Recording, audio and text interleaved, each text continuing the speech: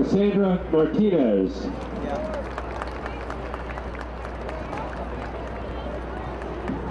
Where are the other ones? And Alicia Hamilton.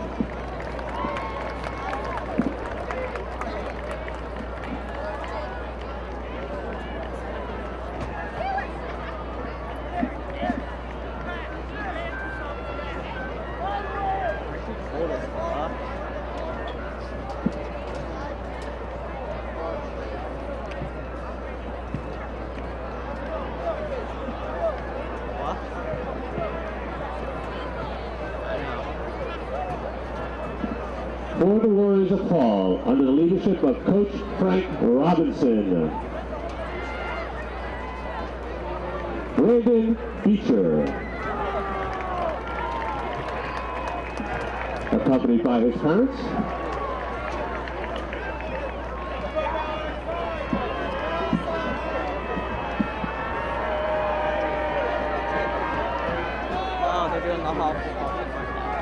Terry Brown. Joined by his mom. I believe that we will win. I believe that we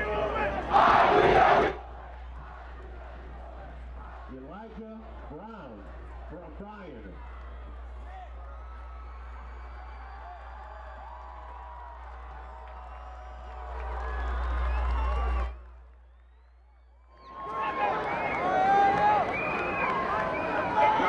Just accompanied by his mom and younger sister.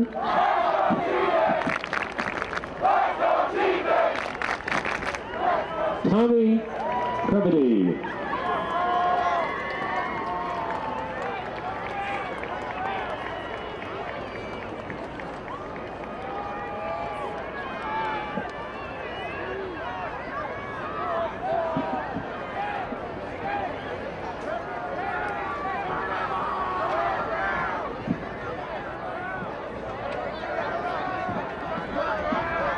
Cole Buzan.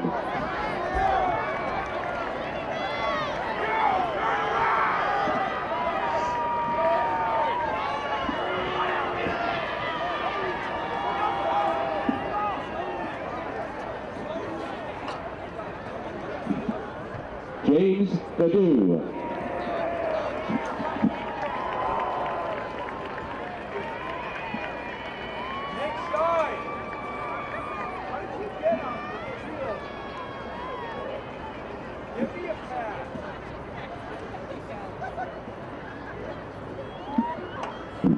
Josh Kersman.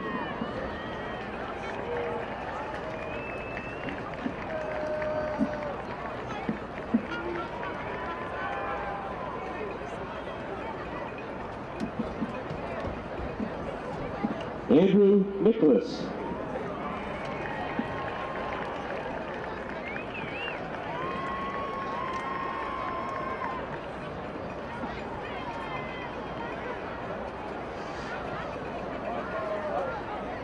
Josh Anirimba.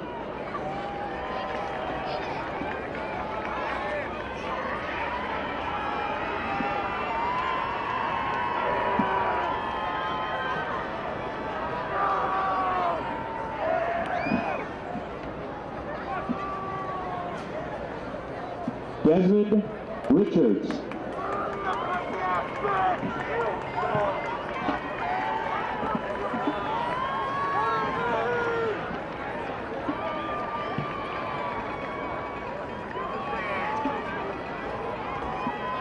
And Devin Richards.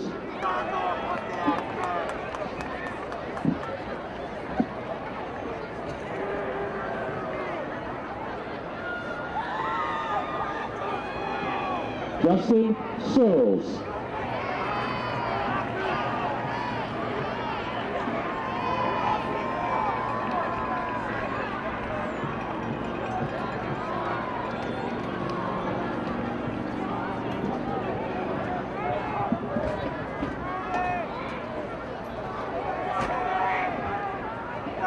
Justin Serwick.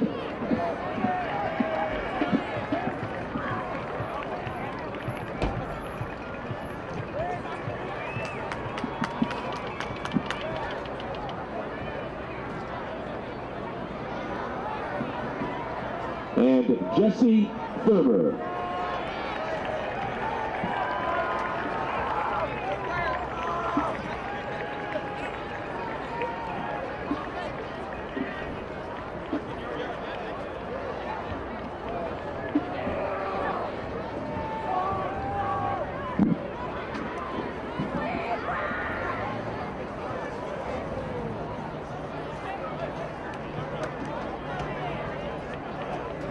This is,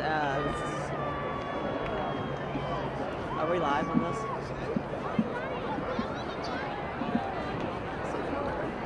That's about it. Ladies and gentlemen, we have a final round of applause, please, for Paul's football class of 2018.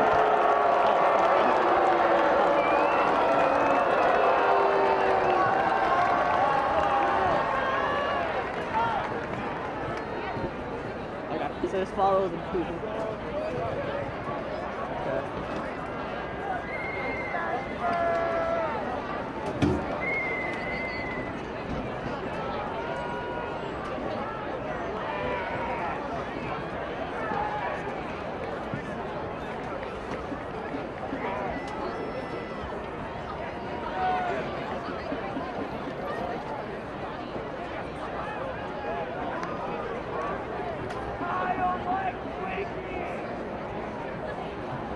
What?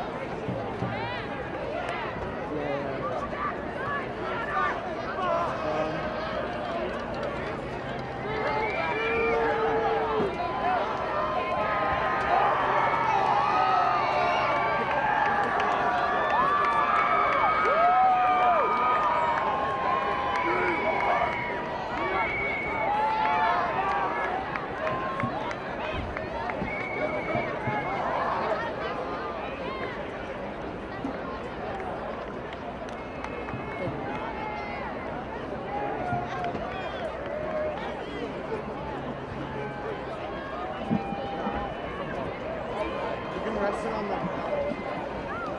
actually no, that's better.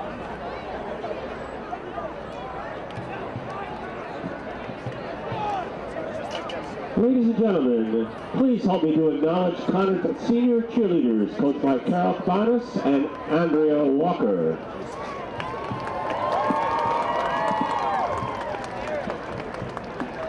Your senior cheerleaders, Jennifer Naquera,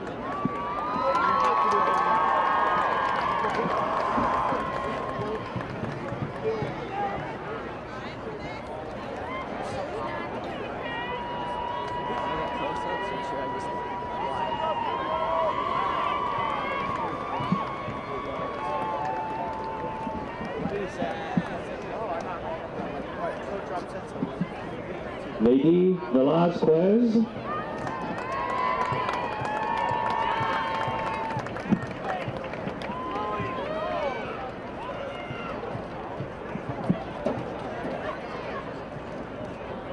and Casey Wilson.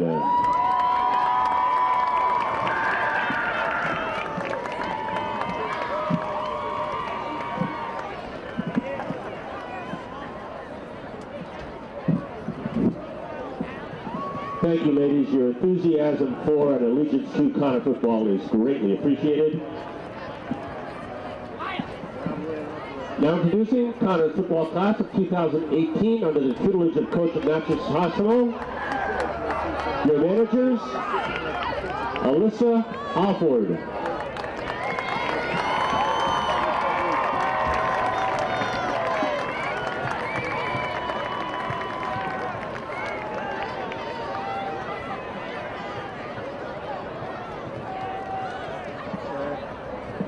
Andrea Padilla,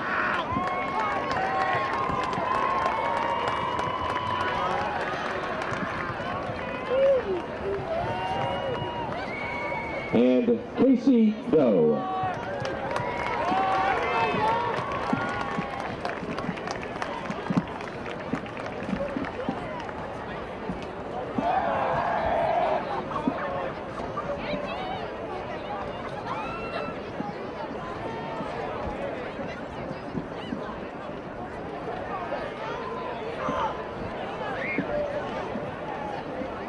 Now presenting your chieftain class of 2018, Anthony Adam. Anthony is joined by his mom and dad.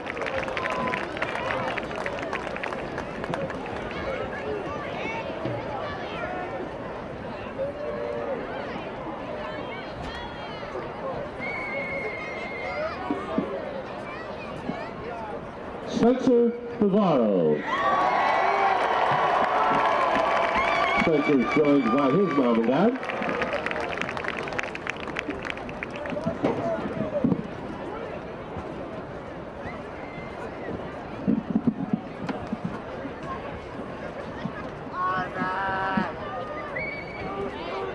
Chris Taquilla.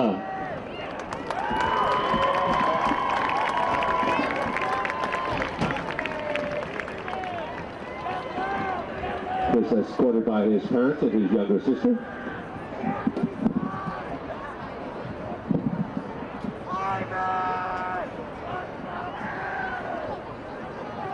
Ben Dalton.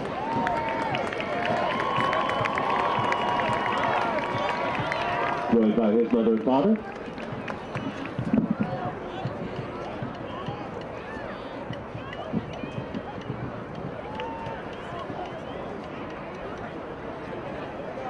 Cole Haggerty.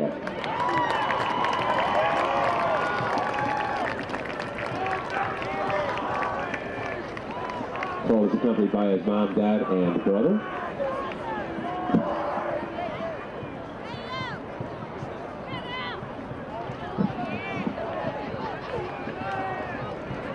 Colby Jones.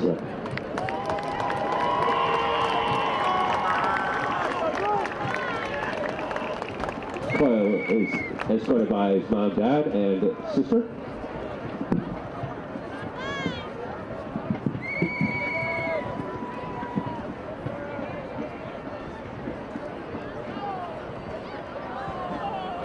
John Kirkland.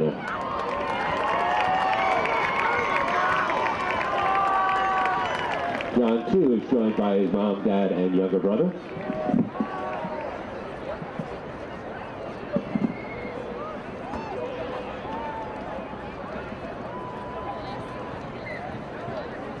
Deshaun Cooper.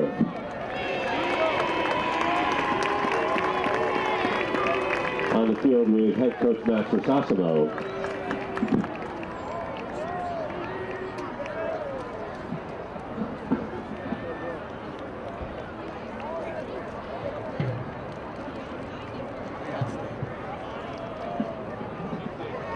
Chris Lamarco.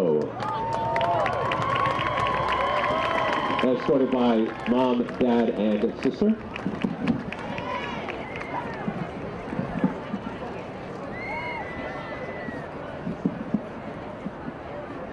Max Main. Max is joined by his parents and sister.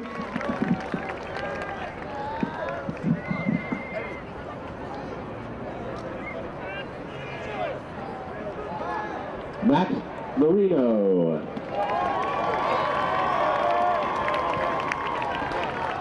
Escorted by his mom and dad.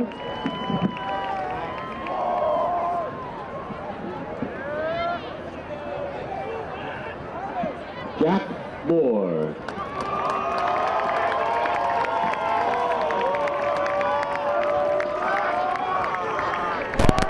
Jack is joined by dad, mom, and members of the family.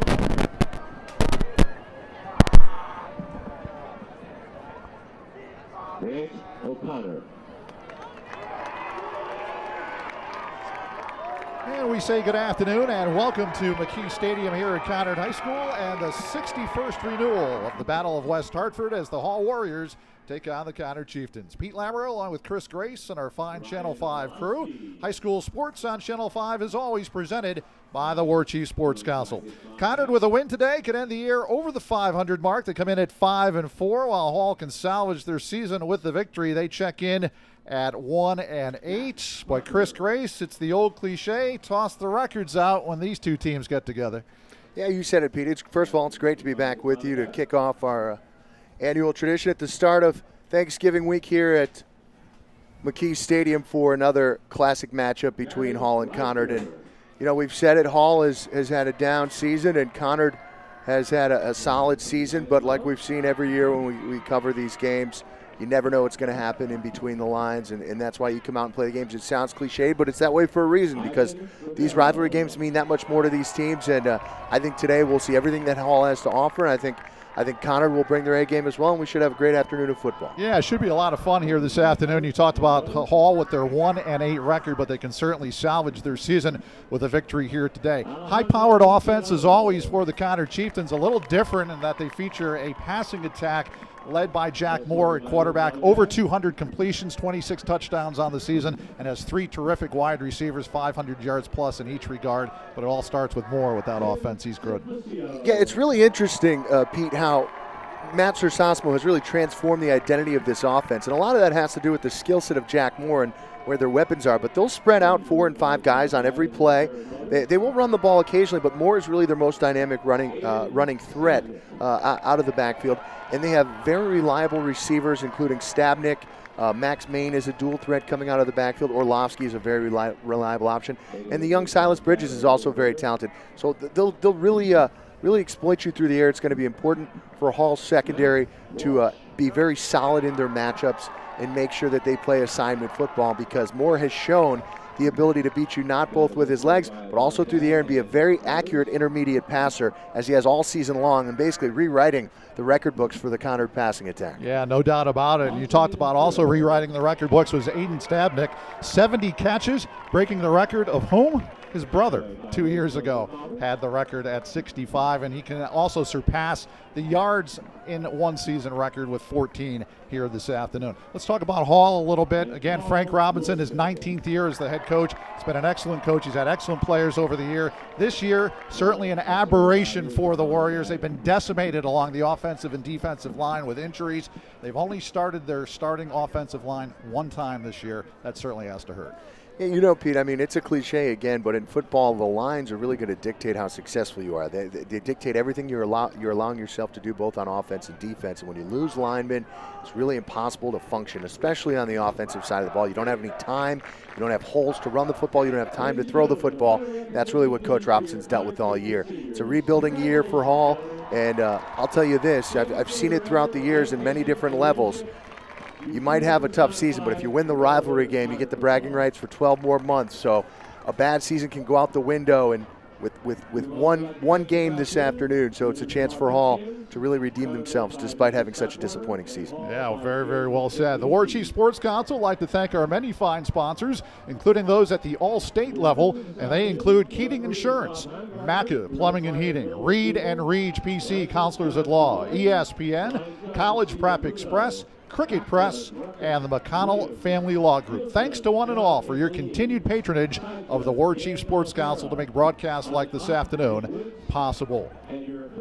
Cloudy day, game time temperature 43 degrees here at Robert J. McKee Stadium. We just had the Senior Day festivities as presented by longtime public address announcer Bill Watson here at Conard High School, as we're just moments away from the kickoff of this afternoon's ball game. This, the final of our 7-game presentation of our fall package here on Channel 5, as presented by the War Chief Sports Council. We'll be off for a couple of months, and we'll rejoin you with a 6-game winter package starting on January the 16th. We'll have girls basketball, as it'll be Hall against Conard. We'll have girls and boys basketball, girls and boys hockey, and we'll also have wrestling and boys swimming, all to come in the winter sports season. We talked about the Hall Warriors a little bit. Back to the Conard Chieftains here, Chris, and you look at this squad, back-to-back wins 3 weeks ago over South Windsor and Glastonbury, so certainly victories that they can hang their hats on this year. Well, there's no doubt, Pete, when you watch them play, there is plenty of talent and plenty of ability out on the field, and really, you know, what's so impressive is that this is really Moore's only year as a starting quarterback, as he was playing deputy, if you will, to Declan Flaherty for the last couple of seasons. But when you watch him, you'll see he is no deputy. I mean, he is a leader all the way.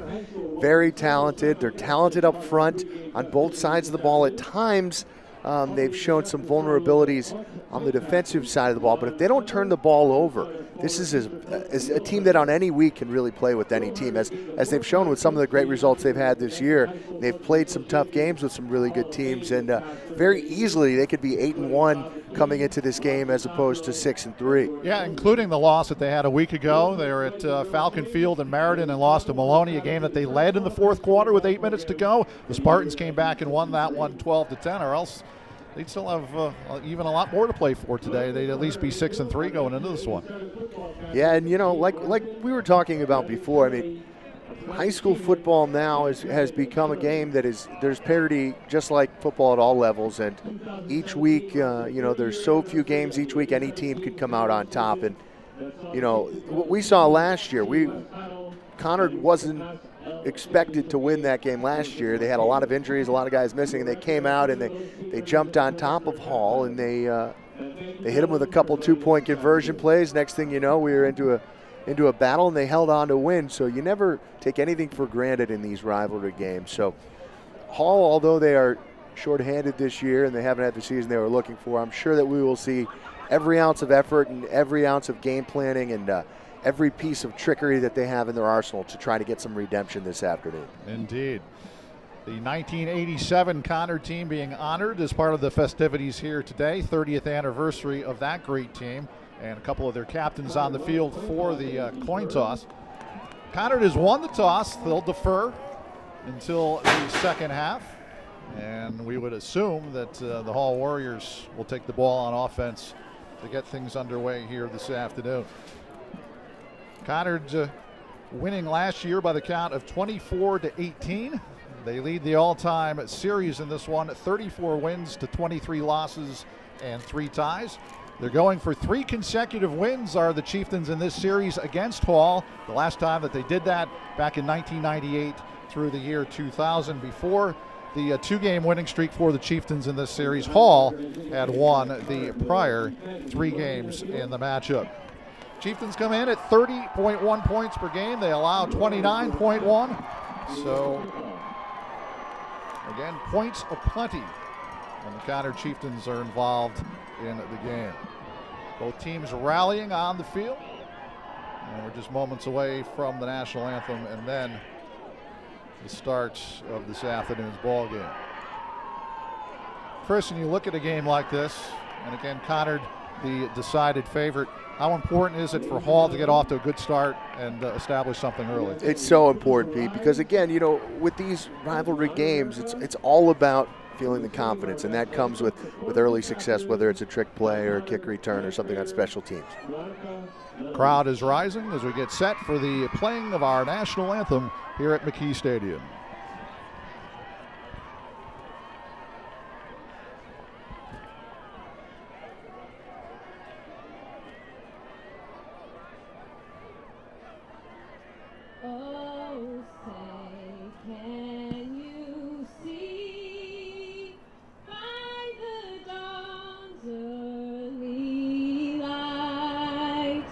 What so proudly we hailed at the twilight's last gleaming, whose broad stripes and bright stars through the perilous fight o'er the ramparts we watched were so gallantly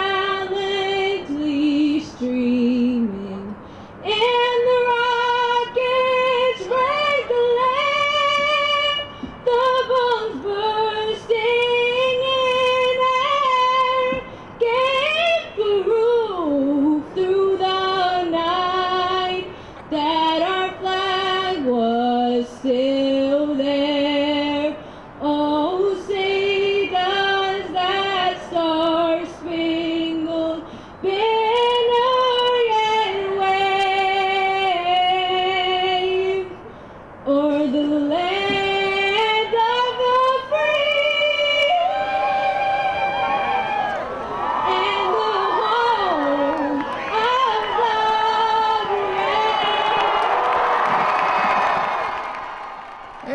national anthem here at McKee Stadium just moments before the opening kickoff between the Conard Chieftains and the Hall Warriors.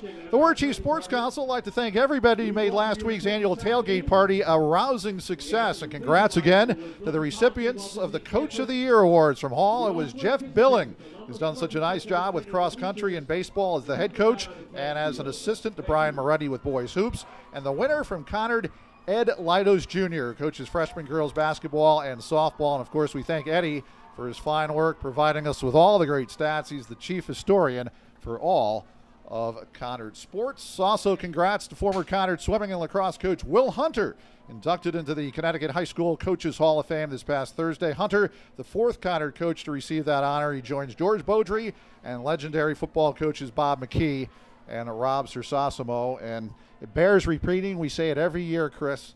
The legendary coaches from both sides. You have grandfather, father, and son, the three coaches all time for Conard football. And then, of course, the legendary Robinsons on the other side. It's quite a tradition. It's pretty remarkable, Pete. And just like this game is a tradition, these coaches have become mainstays at their respective schools. And, you know, we talked about it before. I've been so impressed following both of these schools through the years and seeing them throughout the years play. You know, Conard has really changed their identity under the newest, the youngest of the Sersasimos. And that's really what football is about. You have to adjust. You have to change with the times. I mean, look at how many different variations of the Patriots we've seen through the years. And you have to really credit Matt Sersasimo for utilizing his weapons. And we'll see their offense. But first, it's going to be up to the Hall offense to try to get their big rivalry game started. And here's David Regan kicking off for Conard. And this is going to be Devin Richards at the 10-yard line, and we're underway. And he tosses it off, and here's Rivera around the near side, 20, 25, 30, across the 40, and hit hard out of bounds at about the 43-yard line. So a little trickeration right off the bat for the Hall special teams, and it works for the big return. You know, it's so funny, Pete. In these rivalry games, you expect the unexpected, and yet it still worked. They just really ran a misdirection, almost like a reverse off of the pitch there on the return, and got some good yardage. It didn't break all the way, but great field position for the Warriors, who have struggled all year long on offense, and now they'll have a chance with a short field to try to find some success. Just 10 touchdowns, 70 total points for the Warriors on the season. Andrew Nicholas is the quarterback. Leo Dinicio and Dev Richards are the tailbacks. So we'll go over the rest of the offense after this first play. 1st and 10, Hall at the 45-yard line. The two wideouts to the top of your screen. Twin setbacks to either side of the quarterback. Here's Dinicio trying to run to his right, and he's wrapped up after no gain. Left side of that defensive front getting the job done as John Kirkland leading the way along with Tim Simplicio, and it'll be 2nd down and long. James Gaddu, Tom Crevetti, Nolan Tibble are the wideouts for Hall. Up front, they go with Gavin Baker at center, Hugh Wells and Justin Searles the tackles. Brandon Beecher and Josh Kurzman are the guards. 2nd down and 10 at the 45. Play action fake. They throw it to the right side. It's complete for a short gain, a couple of yards, as on the receiving end that time was Jack McHale, the sophomore. Short pickup. It'll be 3rd down and long as Chris Lamarco, the left side corner, made the stop. Yeah, and Hall just really struggling to get anything down the field, really struggling up front to find some time for the quarterback to be successful. 3rd down and long for the Warriors at the 48-yard line. As Nicholas looked to the far sideline to get the instructions from the coaching staff. Takes the snap, back to pass, throws left flat. This is Dinicio, and he's hit hard, thrown right down to the turf. Chakwera threw him down, but a flag down on the play, and that's going to be a personal foul. That's a tough break. It looked like a pretty nice tackle, but they're going to call him for an illegal hit. You don't see that call in high school very often. You see it at the college and pro levels more, but they're going to get him for a personal foul here, I believe. Chris, you think that was helmet on helmet? I don't, but I've stopped. I don't know. I mean, they ran a swing pass. He read the play. He came out. Both guys are going in different directions. It's a really tough break for the defensive back. There was nothing malicious there. He didn't lead with his head. Yeah. I wouldn't have done that, but it looked worse than it was, I think. But let's wait for the official, see if he's actually going to mark it off, and he is. Chikura made the hit that time, and they'll walk it off.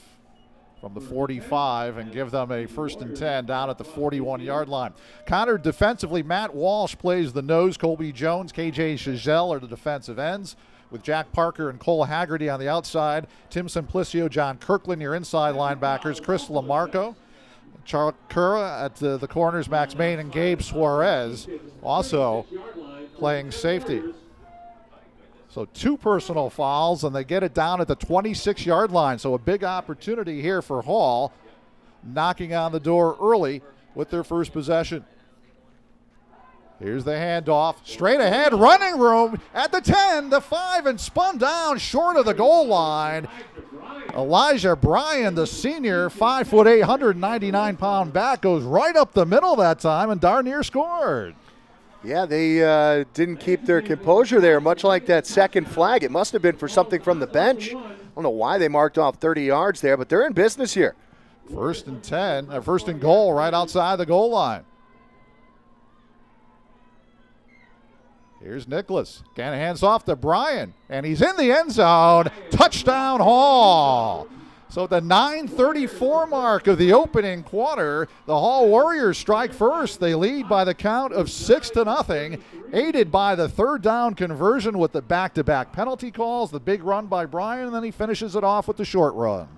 Yeah, I think the Warriors are going to be thankful to the officiating crew there for assisting them there, but when they got the big break, they took advantage of it with 2 nice runs in a row, and the offensive line that has been so problematic for them at times this year did a great job opening up holes on back-to-back plays. And Conard now has to, like we talked about in the pregame, Pete, Conard has to realize that even though Hall's 1-8, this game is a brand new season for the Warriors, and right now, surprise, surprise, in this game, the underdog is up in front. And they lead 7-0 after the extra point was up and good. This portion of West Hartford High School Sports on Cable Channel 5 is presented by the War Chief Sports Council, brought to you by their Captain's Level supporters. And they include Hartford Distributors, Franklin Fine Beers, Cork and Bottle, the Babe Ruth Organization, Coastal Tool and Rob Ludkin, and the Conard and Hall PTO. Also by the lone supporter at the all-conference level, and that is Allied Printing. You know what I remember Allied Printing for? They did the programs for the Hartford Whalers for 20 seasons. Okay. Going way, way back. I don't want to talk about another sponsor. I think of another sponsor when I think of the Whalers. I'm not going to say it right now, but I'll tell you when we're not on the air. Dude, my first Whaler reference only took 2.5 minutes here. Hey, we're doing well. We got plenty of time left. That's right. Sam Harrington teeing the ball off, getting set to kick off for Hall. Short kick. They call for the fair catch, and it's made at the 36-yard line.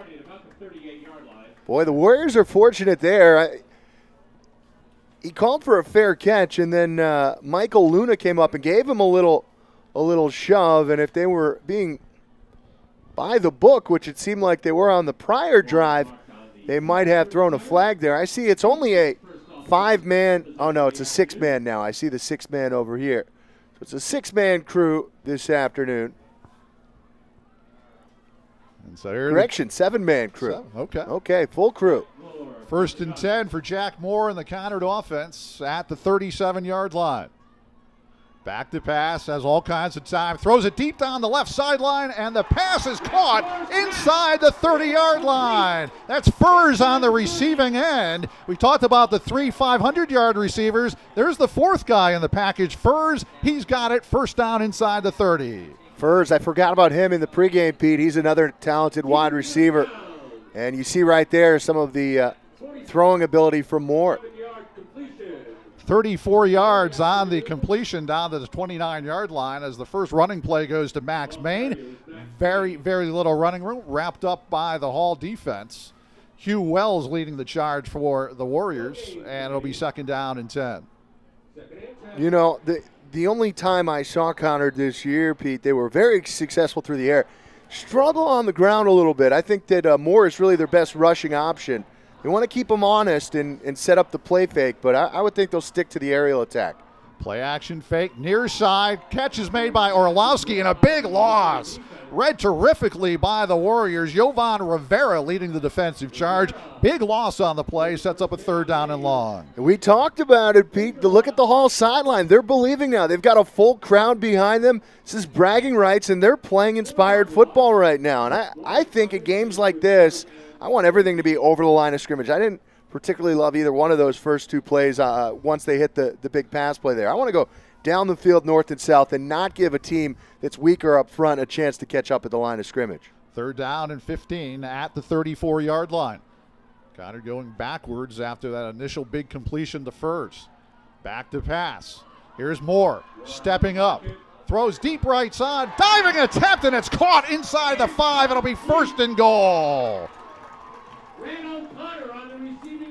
That's a great play by Moore to have discipline and realize where he was relative to the line of scrimmage. Pulled up, let his receiver break that route open, and a nice diving catch. Grant O'Connor's 44th catch. And they go towards the goal line with Maine. And he's in. Touchdown, Conard. So just like that, Max Maine and Conard responding. And they're an extra point away from tying things at the 7:39 mark here in the opening quarter. Well, put it in the hands of Jack Moore. He gets them down close, and then Maine gets them across the goal line, and that's the type of response the Chieftains were looking for. Now let's see, once Hall's taken their first body blow of the game, how they respond on their next possession.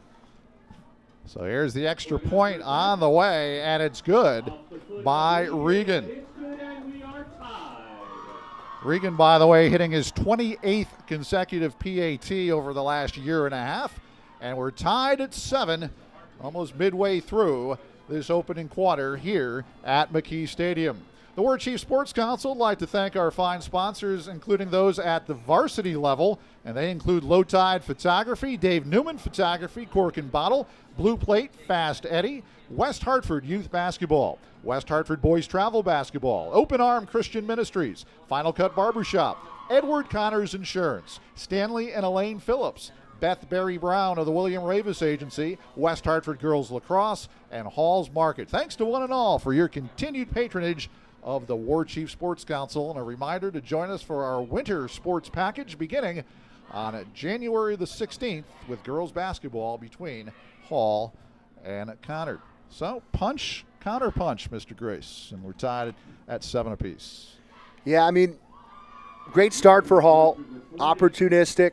They had a chance to get off the field there on 3rd down, and they'll rue allowing Moore to complete that pass. But again, with these kind of games, as long as the momentum, if you stay in that fighting range, you stay within, a score, you can maintain the belief. So it'll be critical for them to find some more success on this next possession. Devin Richards had to feel that one over his right shoulder, and he gets as far as the 20-yard line before he's hit down and brought down by the special teams tackler, number 24, Paul Wilson, who's a backup tailback when he plays on offense. So the second possession for the Warriors, 1st down and 10 at the 20-yard line.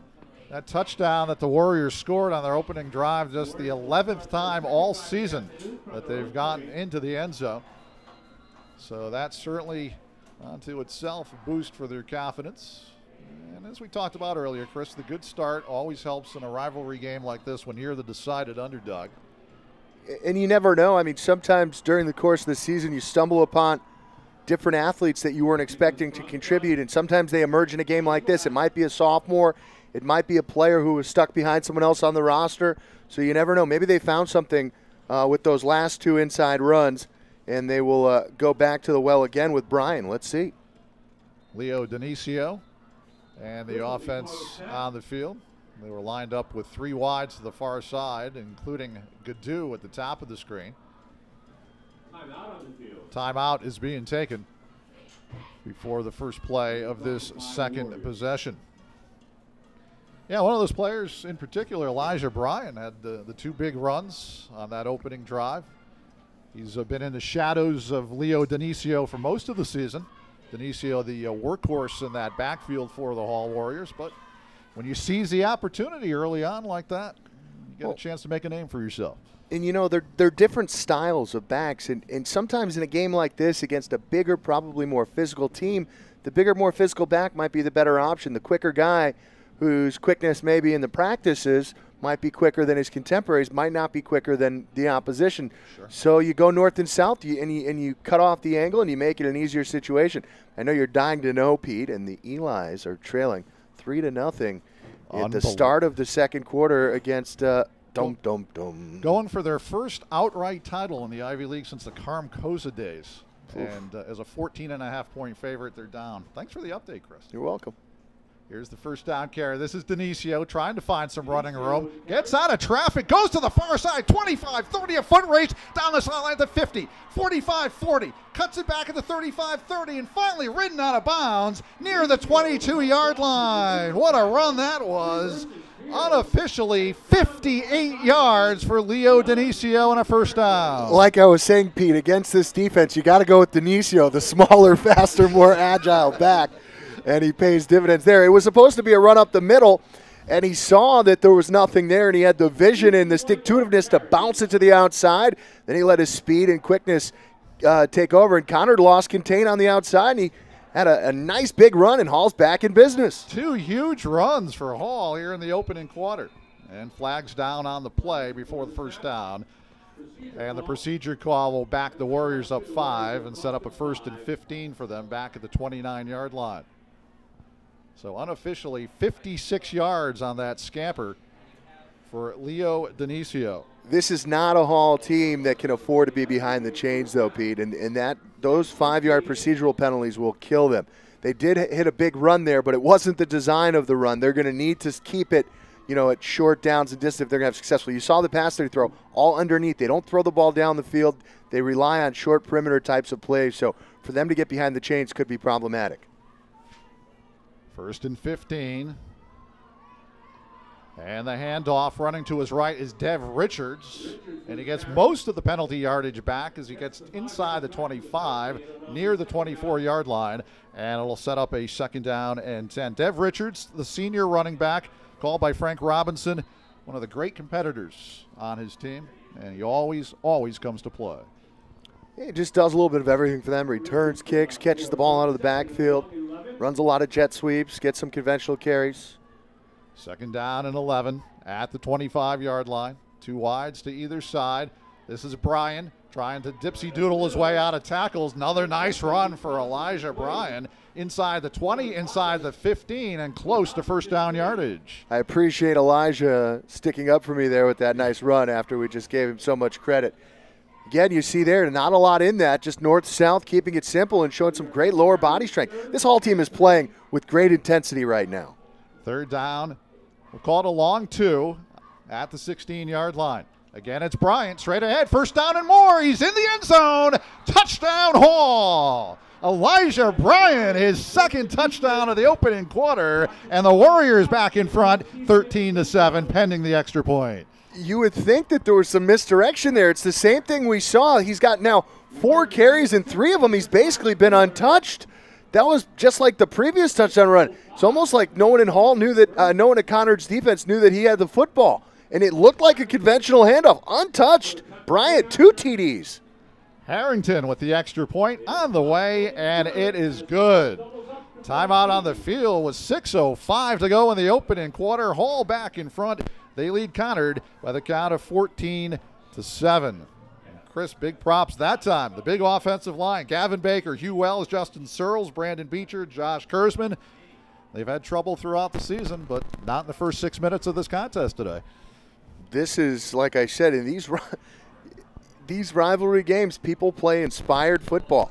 And that's what we're seeing right now as this Hall team up front in particular has really been different than we've seen them all season long. And Elijah Bryan with 2 or 3 consecutive great carries there. And really Hall looks to be the team that's more ready to play right now. Although Conard, was a big favorite coming into this game, you wouldn't know it by those 2 drives from Hall as they really look focused and ready. And of course, you have to be aware on this kickoff for the trickeration, maybe the onside kick. Steve Blanchfield, the special teams coach, always has something up his sleeve. Short end-over-end kick, and again a fair catch, far side.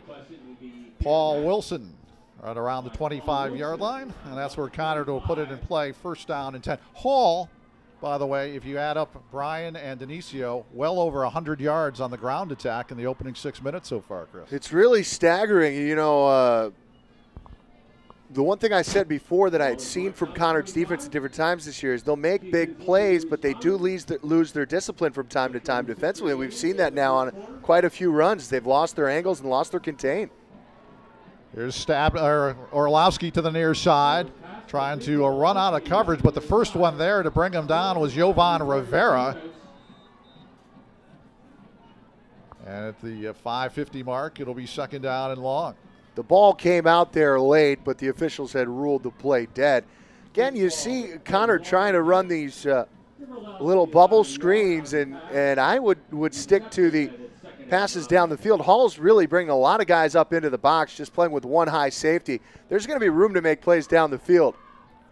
Moore throws to the near side, incomplete.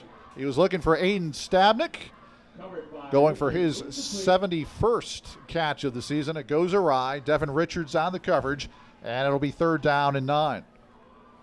Ball spotted at the 27-yard line. Conard 1 for 1 so far today on their third down conversions. It was a big one that set up their touchdown on the opening drive. This would be a huge coup for the Hall defense to force a fourth down. Send the man in motion. That's Orlowski going from right to left. Here's Moore looking to throw. He's got his man, and it's knocked away at the 45-yard line. He's looking for Furs. Big hit on the play, jarring the ball loose. 3 and out go the Chieftains. Fourth down, and the punting team is on. Another legacy, Todd Craviti with the hit there, dislodging Furs. It was a well-thrown ball, but Craviti timed it perfectly and came in. Now fourth down, we're going to see our first punt of the game. And is booted away. Hits at the 45-yard line, takes a Conard roll, and goes out of bounds at the 38. And that's where Hall will put it in play. First down and 10 with their third possession of the opening quarter. Boy, this is not what we expected, Peter, but I don't know why we didn't expect this. You know, a lot of those cliches you throw out before the game, I believed it in about 25% of my brain, but now that I'm seeing it in front of me, I am all in. Hall's not going anywhere. They have figured out a formula. They have figured out a vulnerability to this Conard defense. And more importantly, they're tackling and playing with an intensity that we haven't seen from them the majority of this season. And you know, that's why you play the football games. That's why Yale is trailing to Harvard right now. That's why Georgia Tech beats Georgia every third year. That's why you play the games, because there's a lot more at stake than you normally would. And there's a lot more people here than for a normal game. And that provides a lot more juice, if you will. Movement along the offensive front before this first down and 10. By the way, 35 yards on that last punt for the Chieftains. And it was a first and 10. And Hall will be backed up 5. It'll be first and 15 back at the 33-yard line. It's a Hall team. Not only they won an 8, they've lost 7 consecutive games. They beat Enfield back on week number 2 in September, and ever since then they've gone 0 for 2 months. Well, I mean, I told you the last time I saw this Hall team, they didn't get a first down the entire game. And now they've already got over 150 yards of offense, and we're still in the almost just barely halfway past the first quarter. First and 15, play action fake. Nicholas goes to his right, throws it deep down the field, has Gadoo open, but it's knocked away at the 30-yard line. Good defensive coverage that time by Chris Lamarco, stride for stride with the top receiver of the Warriors. Pretty decent throw, but knocked away at the last second by Lamarco. That's the second nice play Lamarco has made this afternoon, but the throw maybe just a tad bit underthrown.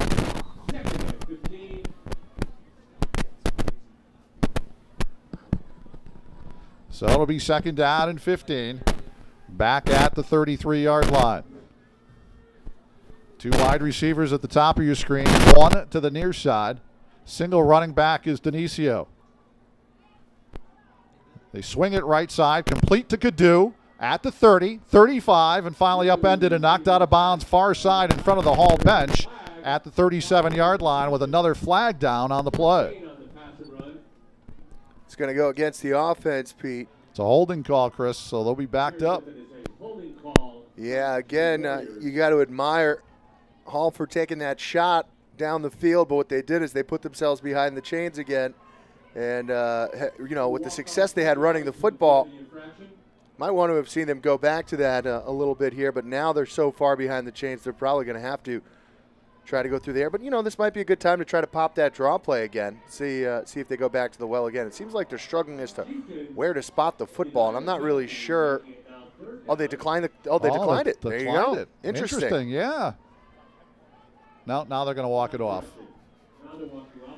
Never know what you're going to see when it comes to the high school game. Right. We'll just leave it at that with the so the 10 yards marked off. Administration of things from time to time. Back to the 25. They have to get to the 38 to move the chain. So second down and 13. No, I'm sorry, second down and 24. They have to get out to the 48-yard line. Warriors need 24 yards for the first down. You see the 3 wide receivers to the near side. The 1 wide out is Gaddu to the top of your screen. Long snap count. Nicholas takes a snap. Back to pass. Then he hands off on a delay. This is Dionisio. Crosses the 35 out to the 38-yard line. So they got the penalty yardage back.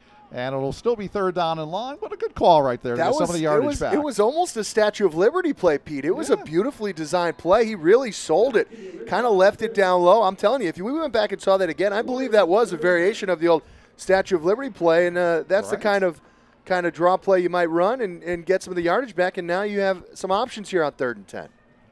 At the 38-yard line, keeping in mind that Hall 2 for 2 on their third down conversions thus far this afternoon. 3rd and 10. 2 wides to either side, as you can see. Back to pass is Nicholas. Has all kinds of time. Throws it near side. Has a man open. It's complete. And it's going to be a first down. That's Jack Tusiant on the receiving end.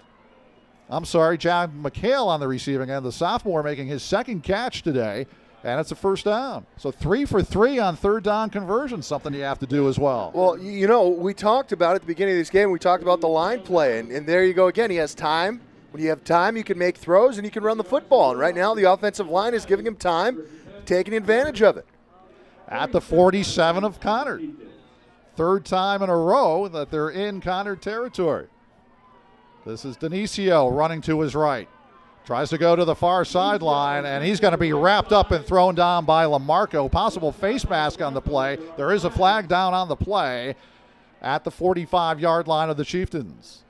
All the momentum with the Warriors right now, and they're going to get some more help. In high school, you can either have a 5 or a 15-yard face mask. That rule hasn't changed yet in high school. Don't get me started on that either. But it is the personal foul variety. There are plenty of little nuances to the high school game that don't exist at any other level when it comes to the rules. But right there, that's going to be a new first down, and they're going to march 15 yards off all the way down to the 28-yard line. The Warriors showing great stick-to-itiveness on this drive after facing a 2nd and 25. Now they are back inside the 30-yard line. First down and 10. Third penalty, 45 penalty yards against Conard here in the opening quarter. First and 10 at the 28-yard line. 2 wides to either side. Bryan is the lone setback. Bryan takes the handoff, goes straight ahead, and he's wrapped up this time and brought down by the interior, that defensive front of the Chieftains, and it'll be second down and long. See if they go back. Conard seems to have made the adjustment inside now to try to stop the run, and that's opened up some outside passing opportunities. I would love to see them keep taking shots down the field. It looks like Conard is really selling out to take away all the underneath routes, and maybe a little choice route, an inside, and then a corner route on the outside with McHale here on the bottom of the screen. Second down and 9. They fake the handoff, throw it right side, complete, 25-20. Diving down to the 17-yard line is Nolan Tibble. The 6-foot, 174-pound junior wideout makes the catch and moves the chains. It'll be a first down for Hall. Hall firing on all cylinders right now, and we're still in the first quarter. And They're approaching the end zone for the third time today. What a wild start to this one. They're in the Cricket Press red zone at the 16-yard line of the Chieftains. Twin setbacks to either side of the quarterback, Nicholas. Hand off to Denisio. Tries to power his way down near the 12-yard line. He stood up and brought down John Parker, leading the charge for the Chieftains. And it'll be 2nd down and 6. They'll give him 4 on that first down carry. Very long first quarter here with not a lot of incomplete passes, and both teams moving the football here. Interesting that there have been this many possessions in the first quarter so far. We still have just over a minute left. Hall trying to take a 2-score lead into the second. Play action fake. Nicholas throws near side, almost intercepted, and then dropped by Chikura at the goal line. Had his hands on it and couldn't corral it. And it'll be 3rd down and long. Big break for the Warriors. That did not stall their drive. Yeah, that was a great opportunity for Chikura to redeem himself for that personal foul on the first drive. But either way, it's a 3rd down, and now they need to come up with a big stop for this Conard defense, who needs to get off the field. Hall hasn't punted yet. Yeah, they're 3 for 3 on their 3rd down conversions. Big reason why they've stayed on the field and trying to score for the 3rd time this afternoon. 3rd down and 6 at the 12-yard line. Here's Nicholas. Runs to the near side. He's going to keep it. He's wrapped up and brought down just inside the 10-yard line, and it'll be 4th down. The right side of the defensive front for the Chieftains not fooled. They combine to bring him down. John Kirkland always in the middle of things defensively. He and Tim Simplicio. Looks like they're gonna bring out the kicking unit here and try to get 3. Will be a 27-yard field goal from here. Sam Harrington, 12 for 12 in his PATs, but he's 0 for 2 on his field goal attempts. James Gaddu will hold. He puts it down. Kick has plenty of leg. It's on the way, and it's good. First field goal of the year for Sam Harrington, and the Warriors extend their lead to 10. It's 17-7. Hall with 11 and 8/10 seconds remaining here in the opening quarter. Yeah, I thought that was the right decision. You know, it's basically an extra point from there, and Harrington, as you mentioned, has been successful with the PATs, so stretch the lead to 2 scores and put more pressure on the home team who's favored to win this game. It's been a picture-perfect start for Hall right now, Pete, and I don't think Coach Robinson can ask for any more from his team. They're leading 17-7. They've scored on all 3 possessions and really off to as much as you could diagram it for the Warriors. This is what they would have signed up for, up by 10 points right at the end of the first quarter. And Chris, in 11 minutes and 49 seconds, they've scored a quarter of as many points as they scored in 9 games so far this year. Just incredible. It really is. As Harrington puts the ball on the tee at the 40-yard line, getting set to boot it away. Bridges to the near side or Orlowski to the Hall side. See a little bit there how the weather conditions might impact this one as the ball is getting a little more windy here. The ball blowing off the tee for Harrington. Puts a toe into it. Again, high and short, end over end. Orlowski fields, and this time he'll return. Comes to the near side at the 30. Outside of a tackle at the 35, 40. Good return by Orlowski out to the 46-yard line. Great individual effort, as that will do it for the opening quarter here at McKee Stadium. It'll be first down Conard when we begin play in the second quarter. 12 minutes in the books here at Conard, and your score, Hall 17, Conard 7. You're watching West Hartford High School Sports as presented by the War Chief Sports Council here on WHCTV Channel 5 and online at WHCTV.org.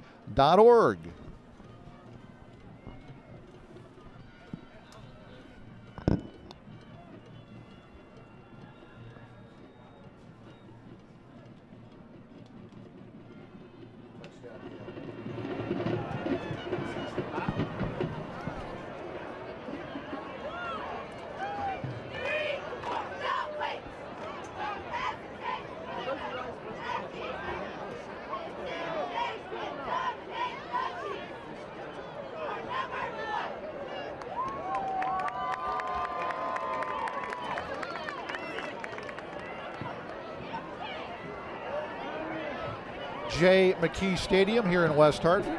Pete Lamoureux along with Chris Grace and our fine Channel 5 crew. By Brendan McCormick on site. Jen Evans back at our studios at Town Hall in West Hartford. Conard's on offense for the third time in the opening half. Down by 10. Early shocker here in West Hartford in the 61st renewal. Still a lot of game left. A lot to play, no doubt about it. Pass comes to the near side, complete. That's Furs at the 41-yard line. He's gang tackled by the Warriors, but it should be a first down for Conard. You know, that's the third time he's looked for Furs, and he's been open all 3 times. Dropped that last one on the nice defensive play by Cravini, but I would keep looking that way. I mean, when they just straight drop back and keep it simple and throw the ball, those intermediate passes, Moore's as good as there is around here.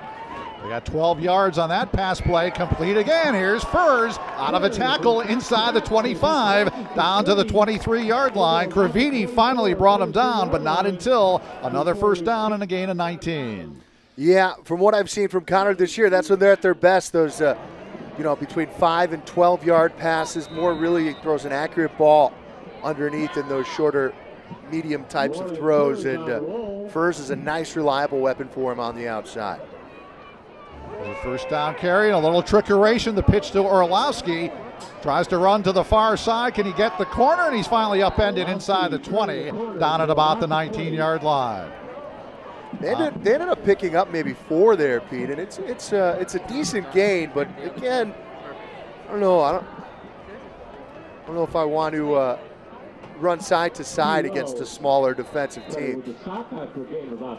Hugh Wells on the stop for the Warriors. Second down, call it 6, just outside the 20-yard line. Play action fake, throwing deep left side, looking for Furs. He goes up for it, and it's incomplete. He was out of bounds. Wow. Trying to get the 1 foot down and could not. He was that close to a touchdown, but goes incomplete. It'll be third down. Nice pass and a nice catch. I couldn't see from here. It looked very close, and the official, to his credit, was in great position to make that call, but it could have gone either way. I wouldn't have been surprised if he threw his arms up in the air. But again, though, you see Furs having an impact here early for Conard. He's open. Got 3 500-yard threats that they have to worry about, and he's the odd man out. Third down pass is short at the 10-yard line. It bounced in front of Orlowski. In on the coverage was McHale, and it'll be fourth down and long. A little no man's land here, although Regan's got the leg, but you want to go for it. They're gonna go for this. There's no doubt about it. This is a statement play at 4th and 6 at the 20-yard line. And again, that's the second time we've seen Moore maybe rush a throw a little early there. He had a little bit more time than he thought and underthrew it. Fourth down. Here's Moore, has all kinds of time, scrambles to the near side, pump fakes, he's going to keep it, tries to turn the corner, and he's got a first down. What a run by Moore. Big play right there for the Conard offense to keep them on the field. First time we've seen Moore use his legs. That's something I'm surprised they don't do a little bit more of. Every time I see him run the football, I'm more impressed. Did a great job of pump faking when he got to the outside to hold the defensive backs, create a little bit of room, and then it was just all athleticism to finish off that run. So it's first and goal to go for the Chieftains at the 8-yard line. Hand off to Max Main. Puts his head down, goes straight up the middle, still on his feet, and he bangs down to about the 1-yard line. Gain of 7, and it'll be second down from just inside the 1. Nice physical run by Main. Sets up a goal to go situation from the 1-yard line.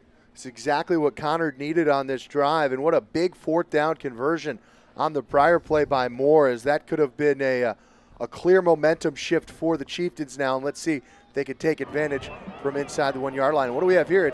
That's a huddle, Pete, is what that's called. That's a huddle. Yeah, haven't seen that in a long time, Chris.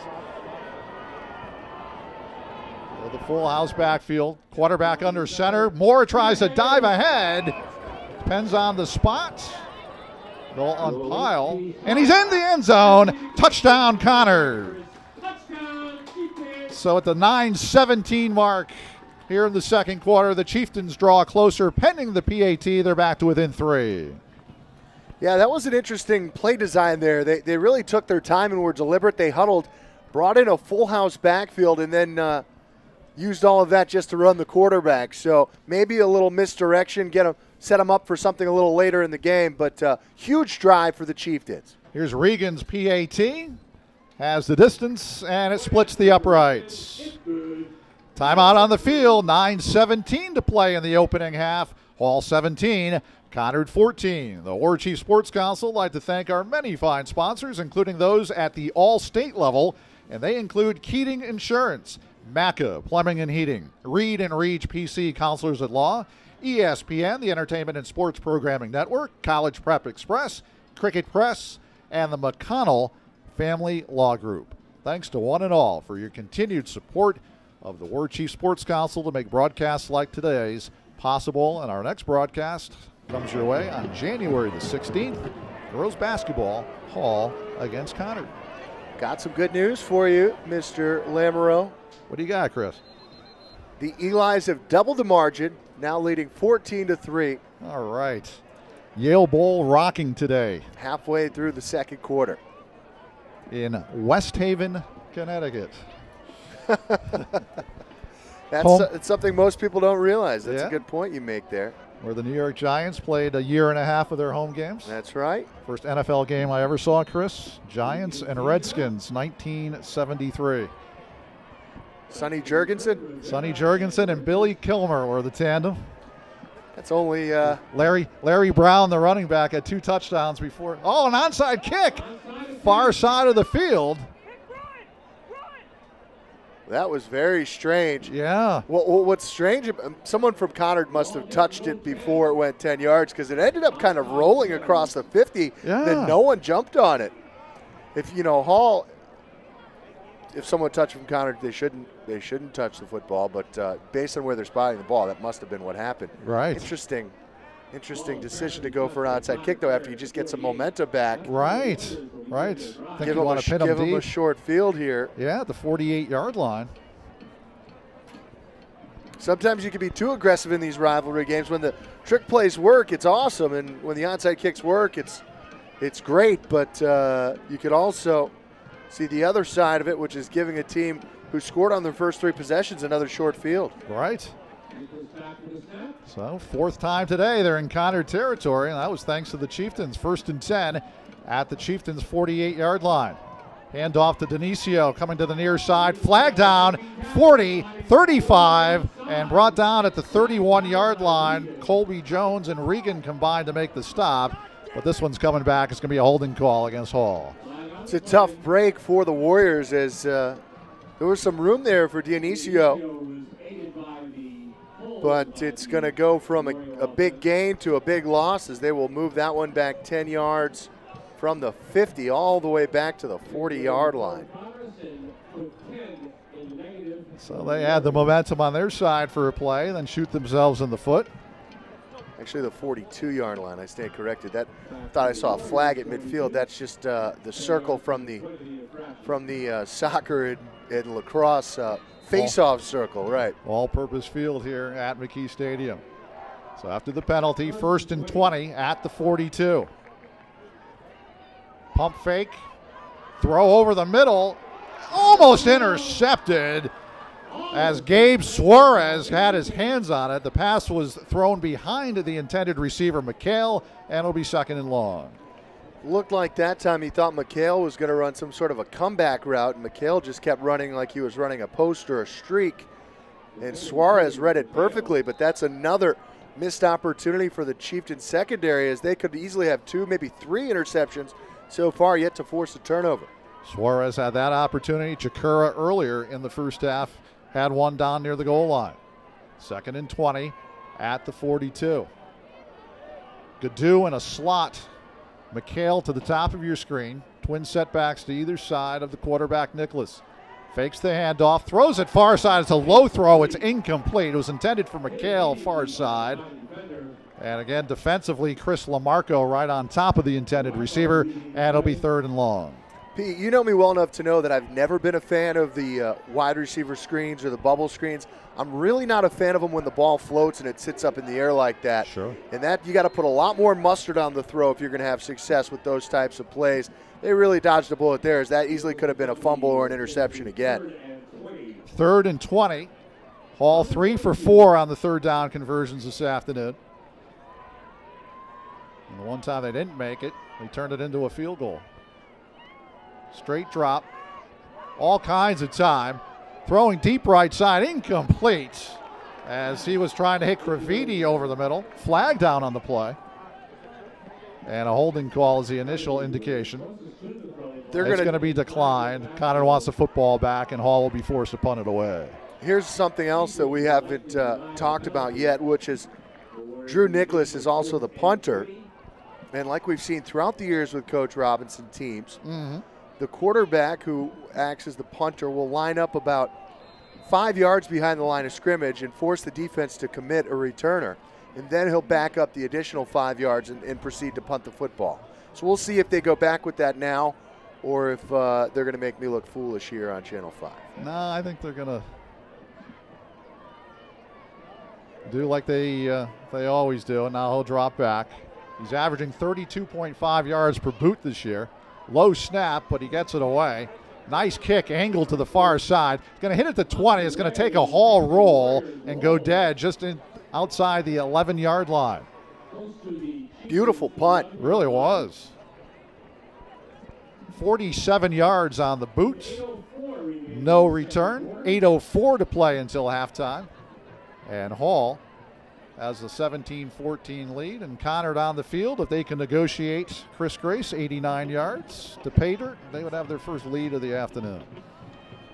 Yeah, and that'll be critical. We've talked all along, when a team like Hall has struggled this season, as long as they have their, they have a slight lead or they're within distance, within touching distance, you maintain that belief. But the second that shifts a little bit, it can escape you. So it's critical for Conard to try to take advantage of this chance to take the lead as we approach the end of the first half. Max Bain for about 4 on first down as he went straight ahead.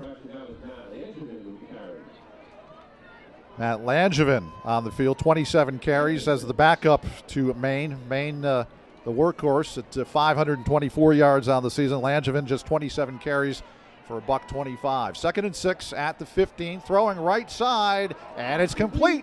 Out of bounds with a first down at the 28-yard line. That's a name we haven't called too often today. That's Aiden Stabnick in his 71st catch of the season. He's a guy who's basically open on every play. You can go, he's the safety net. He most reliable threat, great hands, great size. Really a prototypical possession type of receiver, tight end kind of hybrid for Jack Moore, and he's been there all season long. That's an impressive season tally, 70-plus catches. Moore all kinds of time on first down. Pump fakes and now throws back across the field, and it's complete to Langevin. Crosses the 30 and out at the 31-yard line as he goes down. Good recovery by the Hall defense that time. Hugh Wells among those in on the stop. Great poise by Moore, though. He had a lot of time, so the line did their job, but he didn't force anything down the field. He waited and he checked down, picked up a nice gain, setting up a second and manageable. Yeah. Gain 5. It'll be 2nd and 5 out at the 31-yard line. Moore taking his time. The 2 wideouts to the top of the screen. Straight drop. Again, all kinds of time for the Conard quarterback. Now he's forced to run and he's dragged down. There's Nolan Tibble that time, bringing him down for the big loss, and it'll be 3rd down and long. Curse of the commentator that time, Pete. I talked about his poise in the pocket and making the good decisions, and he held on to it too long. And Tibble, who is always the guy who makes the plays for this team, particularly on defense. We already saw him make one play on offense. Makes another big play there, dragging down Moore. He's just a junior, so he'll be coming back for another year to play for Frank Robinson. 3rd and 11 for the Chieftains at the 25-yard line. The 3 wides to the top of your screen. Moore back to pass, feeling the heat, steps up, throws deep over the middle, knocked away. Good defensive play by Thomas Graviti that time as Orlowski was behind the defense, and it'll be 4th down. Great play by Graviti because it looked like Orlowski was open, but again, secondaries for both teams have made some nice plays to prevent big plays down the field as both defenses are really taking chances without safeties out there. So there are big plays to be had down the field. Yeah. If they keep pushing the ball, they will be out there. The rush was on, but he gets the boot away, end over end, hits at the 50, and down at the 49-yard line. A flag down on the play. Did they get the punter that time, Chris? Absolutely, they got the punter. They tried to block it. Just going to be a 5-yard penalty, though, which is a break. Another rule I also am not a huge fan of. I don't like any gray area when it comes to officiating, and the punter gets knocked down. How is that not roughing the kicker? And we don't have a horse in this race. I don't want to play favorites here, but I don't understand how that's either not a flag or it's a personal foul, in my opinion. Yeah, I agree with you 100%. And just one look at Tim Simplicio, and he's limping all over the place. I mean, he got nailed on the play. You don't touch the football and you touch the punter's legs, it's a dangerous play. But again, that's something I'm not going to try to get too deep into, is critiquing the men in stripes. Right. Simplicio again, and off the side of his foot, hits down at the 45-yard line. A very short kick, just 16 yards on the boot, and excellent field position for Hall, who will take over 1st and 10 in Conard territory at the 46-yard line with 5:27 to play in the opening half. Hall trying to add to a 17-14 lead, and for the 5th time today, they are in Conard territory. Yeah, it's been a remarkable part of this game in that Hall has had terrific starting field position, but really they've just been opportunistic with the ground game. I'm a little surprised. They've been running the ball so successfully, and their line has been doing such a good job. I would keep pounding the football and keep trying to break those runs, because when they have gotten past that first level, there's been huge amounts of room. 1st and 10 at the 46. 2 wides to the near side. This is Gadu at the bottom of your screen. Dionisio is the running back. Leo takes the carry, puts his head down, goes straight ahead, crosses inside the 45, down to the 44-yard line. Picked up a deuce on the play. Kirkland stood him up and brought him down. It'll be 2nd down and long. So Hall now, if they, in a perfect situation, would be able to work some clock and find some more points before halftime, as Conard will start the second half with the football. That would be an ideal situation. Play a little keep away here and move the chains a couple times. Sure. Yeah, best case scenario, not only score, but take 3 or 4 minutes off the clock. Officially just a yard on 1st down. They fake the jet sweep, going to his left. Nicholas has room and finally dragged down inside the 35 at the 34-yard line. He has a 1st down for the Warriors. That was a well-designed play. That was actually a triple option, Pete. He had the option of giving it to the man on the sweep, and then he had the option of pitching it on the to the jet sweep guy coming along the left side, and he read the play perfectly, picked up some nice yardage, and if it weren't for the open field tackle, he could still be going. I thought he might have taken that one all the way to the house. Gain 10, 1st and 10 at the 35. Send the man in motion on the jet sweep. They have yardage inside the 30, down to the 26-yard line. That's Bryan. I'm sorry, that's Rivera. Bryan was out in front and leading him that way. And down near the 25-yard line. Now they're going to move the chains again. And again, you know, just like we talked about, your offensive line gives you opportunities, and they're running the football. And Conard is getting beaten up front, which is something we definitely didn't expect to see. 1st and 10 at the 25-yard line. Now Nicholas looks to the far sideline. Bryan is a setback to his left. Gadu at the top of the screen.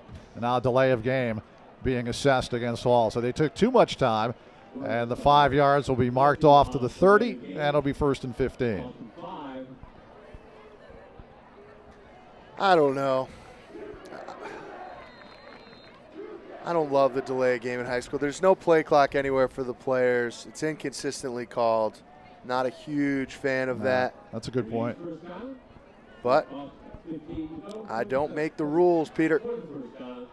I wish we did sometimes, Chris. I do too. We can go for about an hour if you want to hear some of them later. We'll see how this game goes. Here's Bryan. Straight ahead. Inside the 25. They moved the pile down near the 24-yard line. So he got the penalty yardage back and then some, and it'll be 2nd down and long. Well, that offensive line, I just want to give credit, if we could, to Josh Kurzman, the 5'11", 201-pound right tackle for this Hall Warrior team. Done a yeoman's job so far on the offensive line, Chris. Yeah, they've really had great success running to the right. You're right. That's where the majority of their success has come. And Brian, with limited work, has had great success as well. Great balance from the Hall offense so far this afternoon. Yeah, and that's kept Conard off balance. 2nd down and 10. Pass to the far side. It's complete. Has his man McHale inside the 20, down to about the 17-yard line. Makes for a 3rd down and very manageable situation for the Warriors. And really, you have 2 plays to pick up this 1st down here, you would imagine. Sure. A little too deep for Harrington, but a chance to really give themselves a great advantage going into halftime. Conard with just 2 timeouts left, and the clock already towards 2 minutes now. Inside of 2, 3rd down and 2 at the 17-yard line. Here's Nicholas. Pitches it back. There's Brian. He's going to be thrown for a loss back at the 20-yard line. Good job by LaMarco defensively, but that play was doomed from the start. Well, that was the same play we saw Nicholas run for the big 1st down on just about 3 minutes ago. You saw the 3rd part of the option there was the pitch, and he made the wrong read that time. Probably should have given it on the handoff to start instead of trying to stretch it out on the option. Instead, took a chance, and now it's a 4th and much, much longer. Out at the 20-yard line, they have to get inside the 15 to move the chains. 4th down. 1:15 to go. Wonder if they'll use a timeout here. And good call, Chris Grace. Frank Robinson asking for and receiving a timeout. Comes with 71 seconds to play here in the opening half. Hall trying to add to a 17-14 lead as they get ready for 4th and 5, and they will talk about it. So the thing I've noticed most about this Hall team is they've really emptied out the playbook today. But when I saw them earlier this year, they could just not protect at all, and you have to give a ton of credit to that front. The offensive line doing a great job, but the offensive coaching staff has really, we're not surprised by this, but they have really outdone themselves in the 1st half, mixing up all the formations, and the play calling has been spot on. They haven't executed perfectly throughout the entire 1st half, but they've done a really nice job, and when they've been presented opportunities based on penalties, they've taken full advantage of them. You go all the way back to that 1st drive of the game, how different this game could have been on what looked to be a 3-and-out. Conard gets called for a debatable personal foul, and that really gave them. And then they get another one for the sideline, gives them 30 yards instead of punting. Hall's inside the 30, but they didn't hold back in their laurels. They took advantage of it and busted those 2 big runs. Yeah, that was a 3rd and 9 that had been stopped. So here we go, 4th down at the 20-yard line.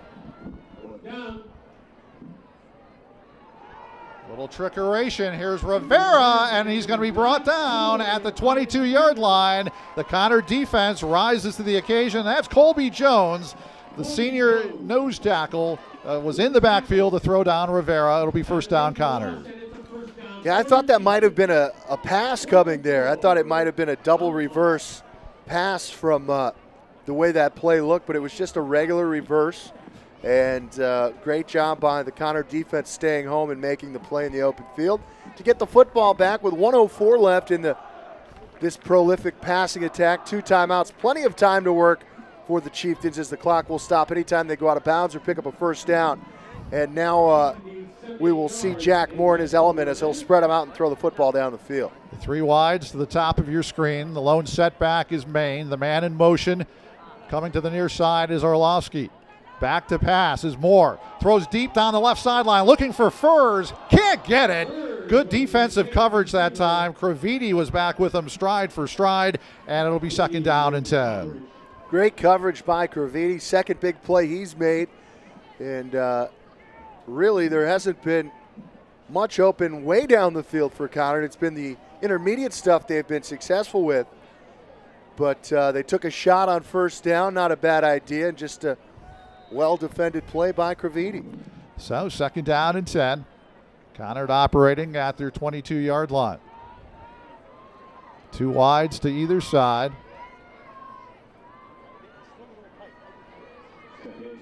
Taking all kinds of time is the quarterback, Jack Moore. Fakes the handoff, steps away from a would-be tackler, throws on the run, complete, has his man across the 35-yard line. Aiden Stabnick made the catch. And the first down stops the clock after a gain of 14, 1st and 10 at the 36. Great read by Moore. He read the pressure coming from the outside, from the inside, sprinted out to his right, and then threw a very nice ball on the run to Mr. Reliable Stabnick. And you expect that those two will connect a few more times before this afternoon is over. Again, Stabnick started the day, 70 catches, 629 yards. The receptions record for the school. He also went over the yardage record for one season, eclipsing both marks set by his older brother Cole a couple of years back here for the Conard Chieftains. Timeout was taken on the field prior to this 1st and 10 for Conard out at the 36-yard line. 4th season for Matt Sersasimo as the head coach, 23 wins, 16 losses overall. Trying for his 3rd winning season out of the 4 campaigns he's been at the helm. 19 years at the helm for Frank Robinson and company. Both excellent leaders. 1st down and 10. Moore throwing right side. And it's incomplete. Nearly intercepted by Devin Richards, and Rivera back in coverage as well. That time it looked like Moore anticipated something was going to be there that wasn't, and that's a dangerous decision.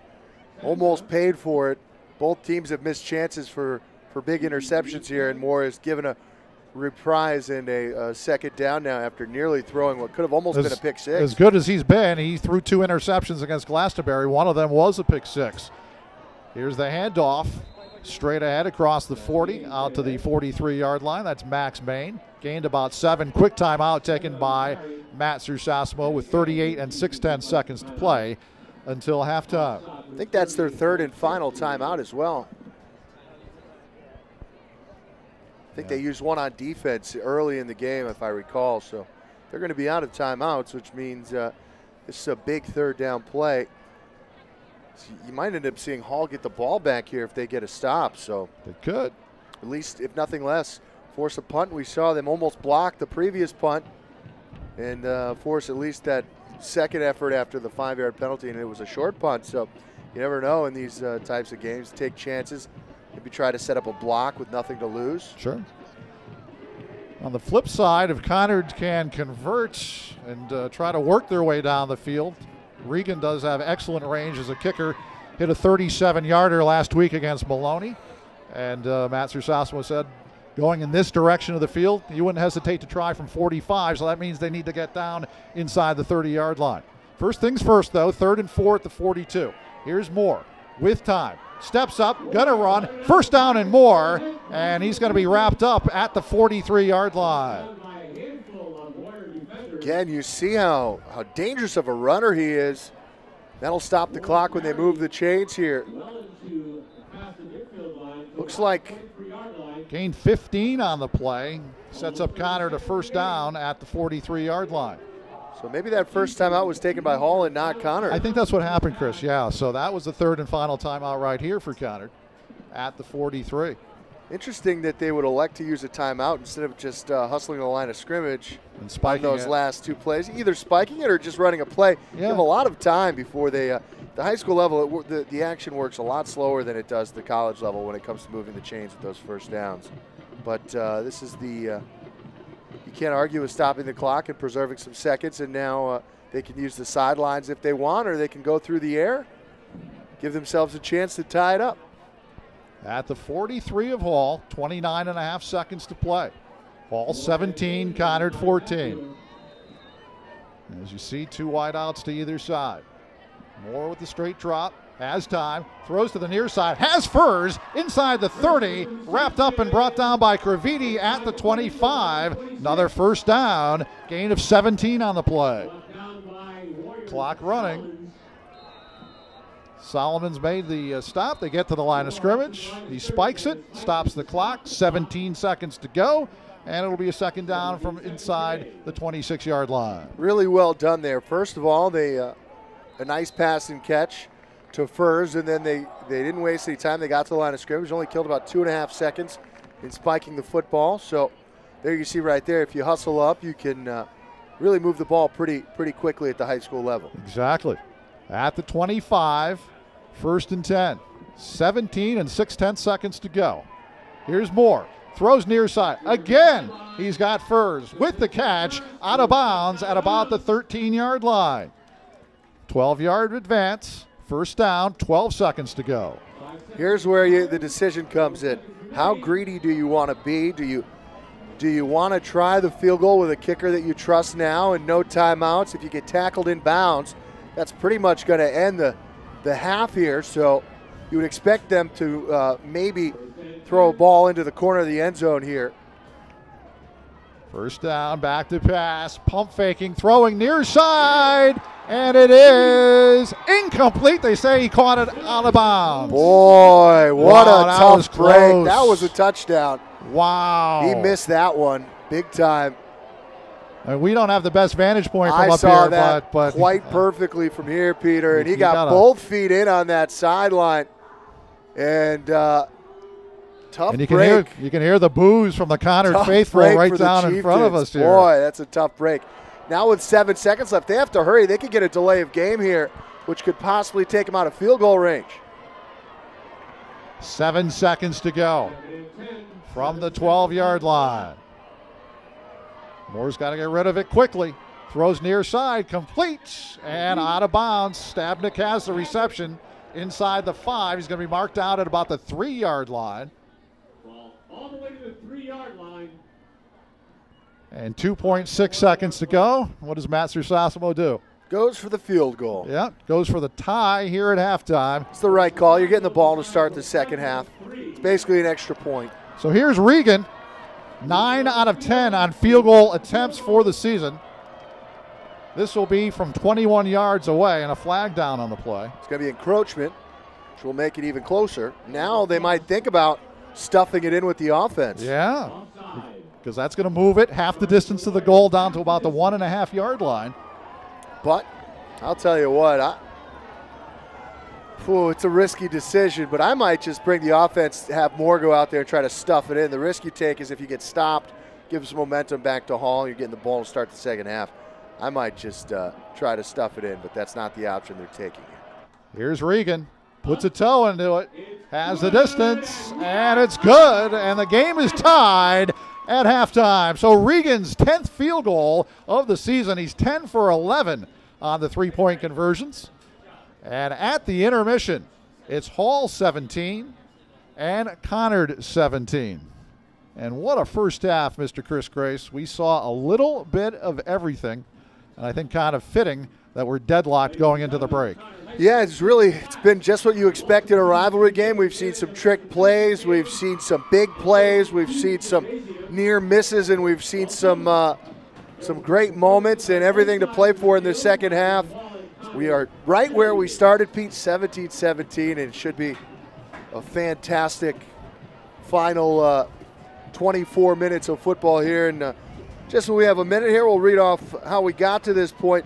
Hall started the game with a reverse on the kickoff to give themselves decent field position at the 45-yard line, but what looked to be a 3-and-out was extended on two penalties on one play for Conard. 2 plays later, Elijah Bryant rumbled in for the touchdown to make it 7-0, but Conard marched right down the field. Max Main plunged one in from 2 yards out. Extra point was good, and we were tied at 7 apiece. With 6:05 left, Bryant then again found pay dirt, this time from outside of the 20-yard line to make it 14-7. Harrington hit a chip shot 27-yard field goal late in the first quarter to make it 17-7. Those are the last points Hall would score in the first half. Moore from 1 yard out, 9-17, made it 17-14, and then Reagan, as time expired, brought us to where we are at 17 apiece at halftime. Should be a lot of fun as we look forward to second half action here at McKee Stadium. The War Chief Sports Council would like to thank our many fine sponsors to make broadcasts like these possible, including Keating Insurance, Macca Plumbing and Heating, Reed and Reed PC Counselors at Law, ESPN, College Prep Express, Cricket Press, and the McConnell Family Law Group. Thanks to one and all for your continued patronage of the War Chief Sports Council. Chris and I will come back with second half action, but we're going to step aside. Again, your score at halftime at McKee Stadium in the 61st renewal, the Battle of West Hartford. It's Hall 17, Conard 17. We're back with second half action in about 10 minutes.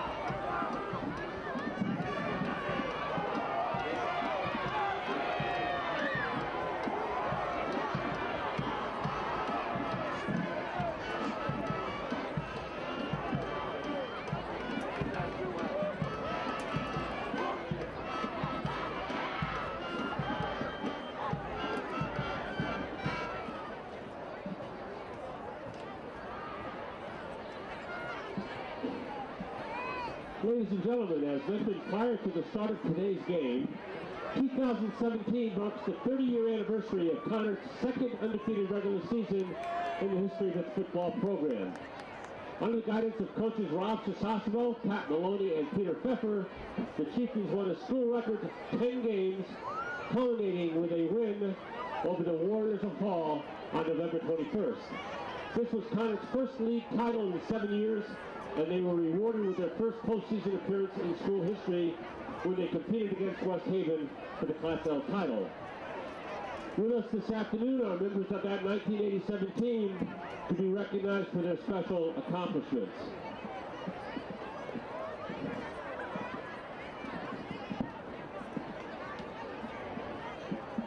Those members are Assistant Coach Pat Maloney, Assistant Coach Peter Pfeffer, players Bruce Burgoyne, Carl DeCoco, Peter Gustafson, Rick Kelleher, Mike Percutis, Ted Mancini, Steve Morrison, Scott Schneeberger, Brendan Sheehan, Kevin Shirley, and Warren White.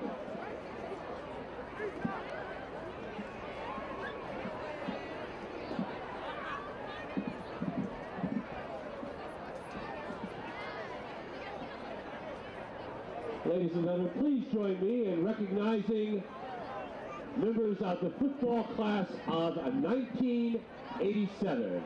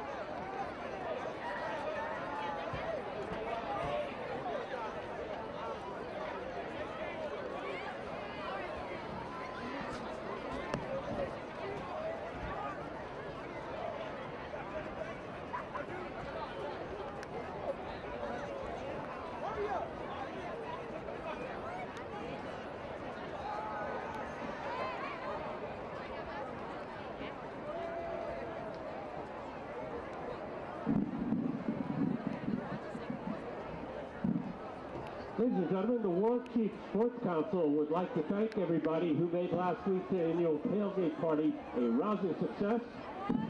And congratulations again to the recipients of the Coach of the Year Awards. From Hall, Jeff Billy, who has done such a nice job with cross country and baseball as the head coach, and as an assistant to Brian Moretti with boys hoops. The winner from Conard was Ed Lidos.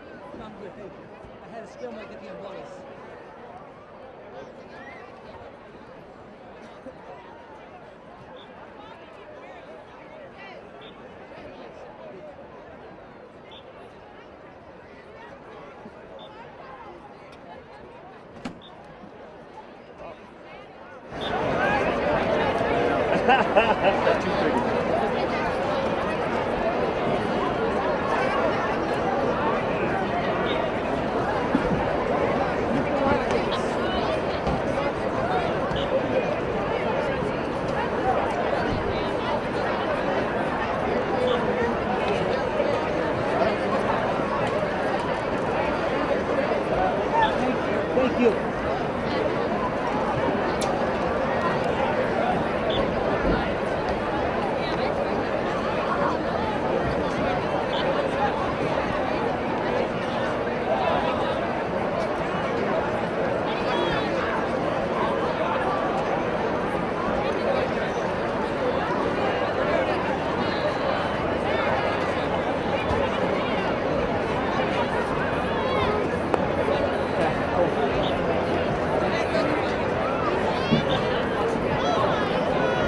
What?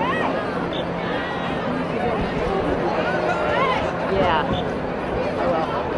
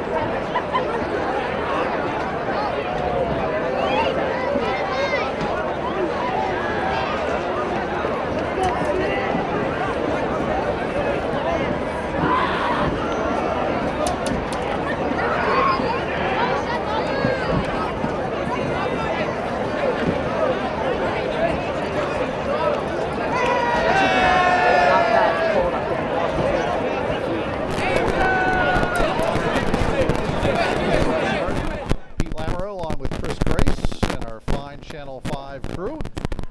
Watching this on the repeat broadcast. Happy Thanksgiving to one and all. Glad that you're watching us instead of the Lions. Christopher, both coaches had a chance to rally the troops, as it were.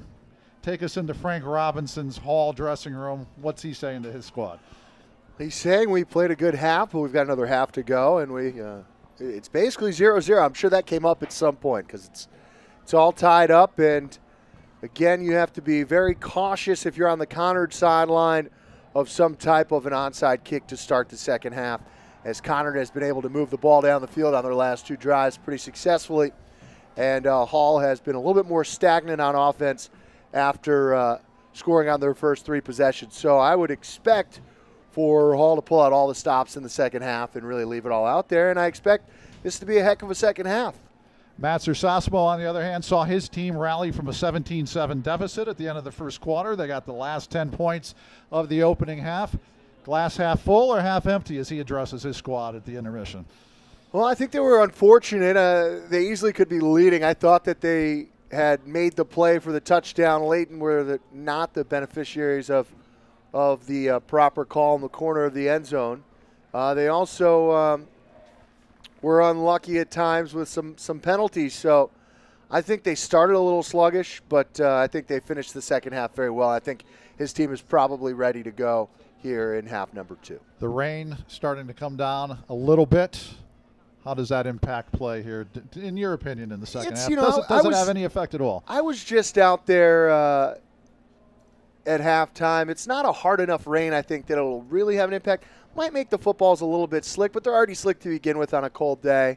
If anything, it'll probably impact Conard a little more because they tend to throw the ball more, but I don't think it's going to have much of an impact. And the surface will be fine because it's a field turf, all-weather surface. So I think unless it starts raining a little harder, the only thing it's impacting is the lights are now on here as it's gotten a little bit darker as both teams get ready for half number 2. Biggest half of the season for both of these guys and for these seniors. It's the last half of football they'll ever play for a lot of them, so time to leave it all out on the field. Yeah, no doubt about it, as we get set for the start of play here in the third quarter. The War Chief Sports Council would like to thank everybody who made last week's annual tailgate party a rousing success, and congrats again to the recipients of the Coach of the Year awards from Hall. Jeff Billing, who's done such a nice job with cross country and baseball as the head coach and an assistant to Brian Moretti with boys hoops. And the winner from Conard, Ed Lidos Jr., coaches freshman girls basketball and softball. And of course, we thank Eddie for his fine work providing us with all the stats. He's the chief historian of Conard Sports. Speaking of Jeff Billing and the Hall baseball team, it's going to be an opening there. Jeff is going to step aside as the head baseball coach. He and his wife expecting their first child sometime in March. So congrats in advance to them. Congrats to both of those gentlemen on the awards. And very, very well deserved in both cases. And not only are they great coaches, they're just really, really nice guys. I don't know Jeff, but I know Eddie. He's a great guy. He always, whether I'm doing these games with you or other games here at Conard, he always gets me all the information, these great stat packs, all sorts of great tidbits and information. And he's also a very proud year-delayed Chicago Cubs fan who got to experience something that some of us may never get to experience, Pete, which is bliss when it comes to your team's winning championships. Well, your Mets will see success before my Reds, but that is probably true. That is true. But still upset that Joseph Daniel Votto lost by 2 votes in the MVP award, but Stanton well deserved. Yep. Here's the opening kick of the third quarter, and the fair catch is made at the 30-yard line, and Conard will put it in play, first down and 10. Again, going over the Conard offense, Jack Moore is your quarterback, Max Main is the running back, Stabnick, O'Connor, Orlovsky, and Furs the wideouts, with Jared Reisner at center, Ben Dalton and Spencer Bavaro the tackles, Mario Volpe and John Perez the guards.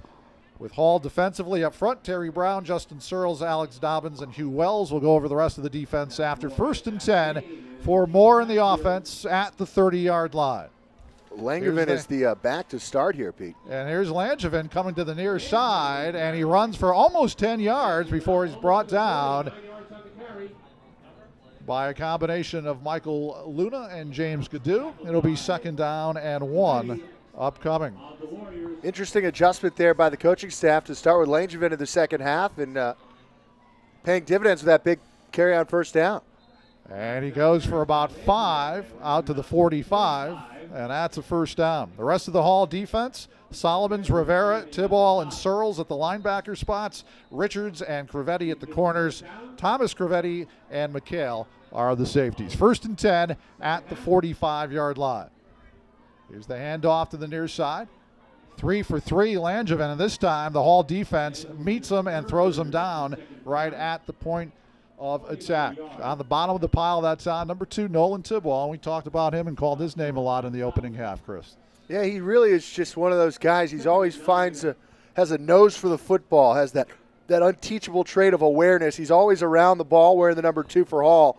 Undersized, but plays much bigger than he's listed as he makes plays all over the field for this Warrior defense. And Langevin that time runs right into the arms of Captain Justin Searles, one of those seniors that we were talking about. Hugh Wells also in there on the stop. Great. And it'll be third down. It was a great job by the Hall defense. I'm a little surprised Conard's basically run the same play here on every play to start the second half, and now they face a third and long, and you'd expect them to throw in this obvious passing situation as they look over to the sideline in lieu of a huddle. Third down and 10 at the 45. It was 4 runs for Langevin, and now back to pass. Here's Moore. Has all kinds of time. Now the rush is on. He has to run to the near side. Turns the corner. 45, 50, still on his feet. Has the first down and more, and finally upended and knocked out of bounds at the 35-yard line. Thomas Crevetti knocked him out of bounds along with Dev Richards.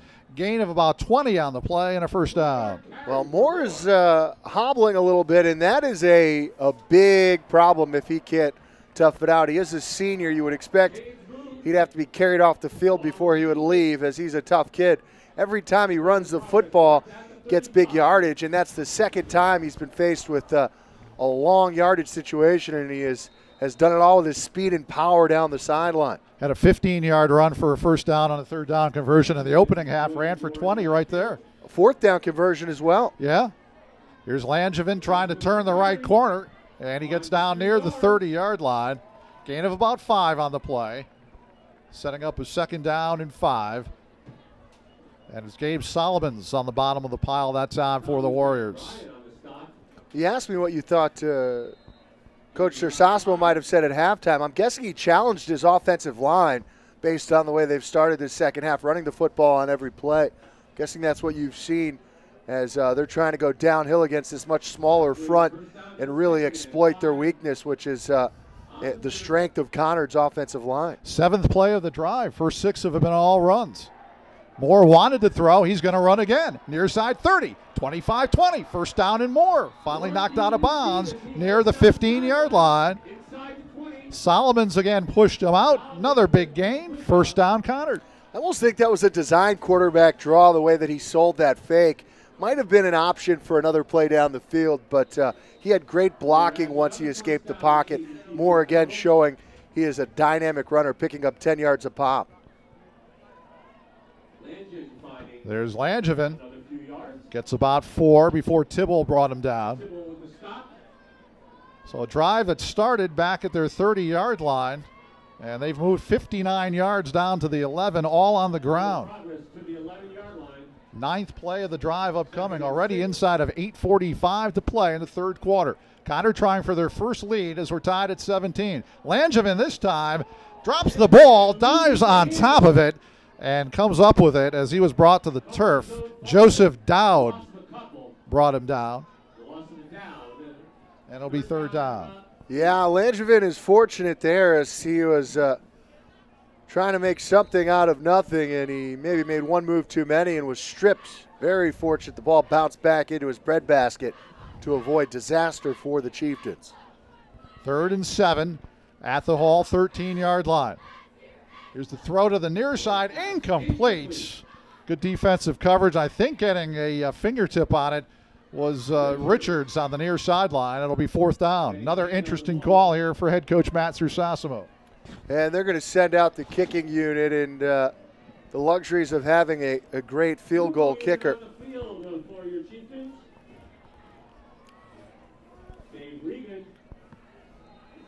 So here's Regan, already connecting 1 for 1 today. He's 10 for 11 on the season. This will be a 30-yard attempt from the near hash.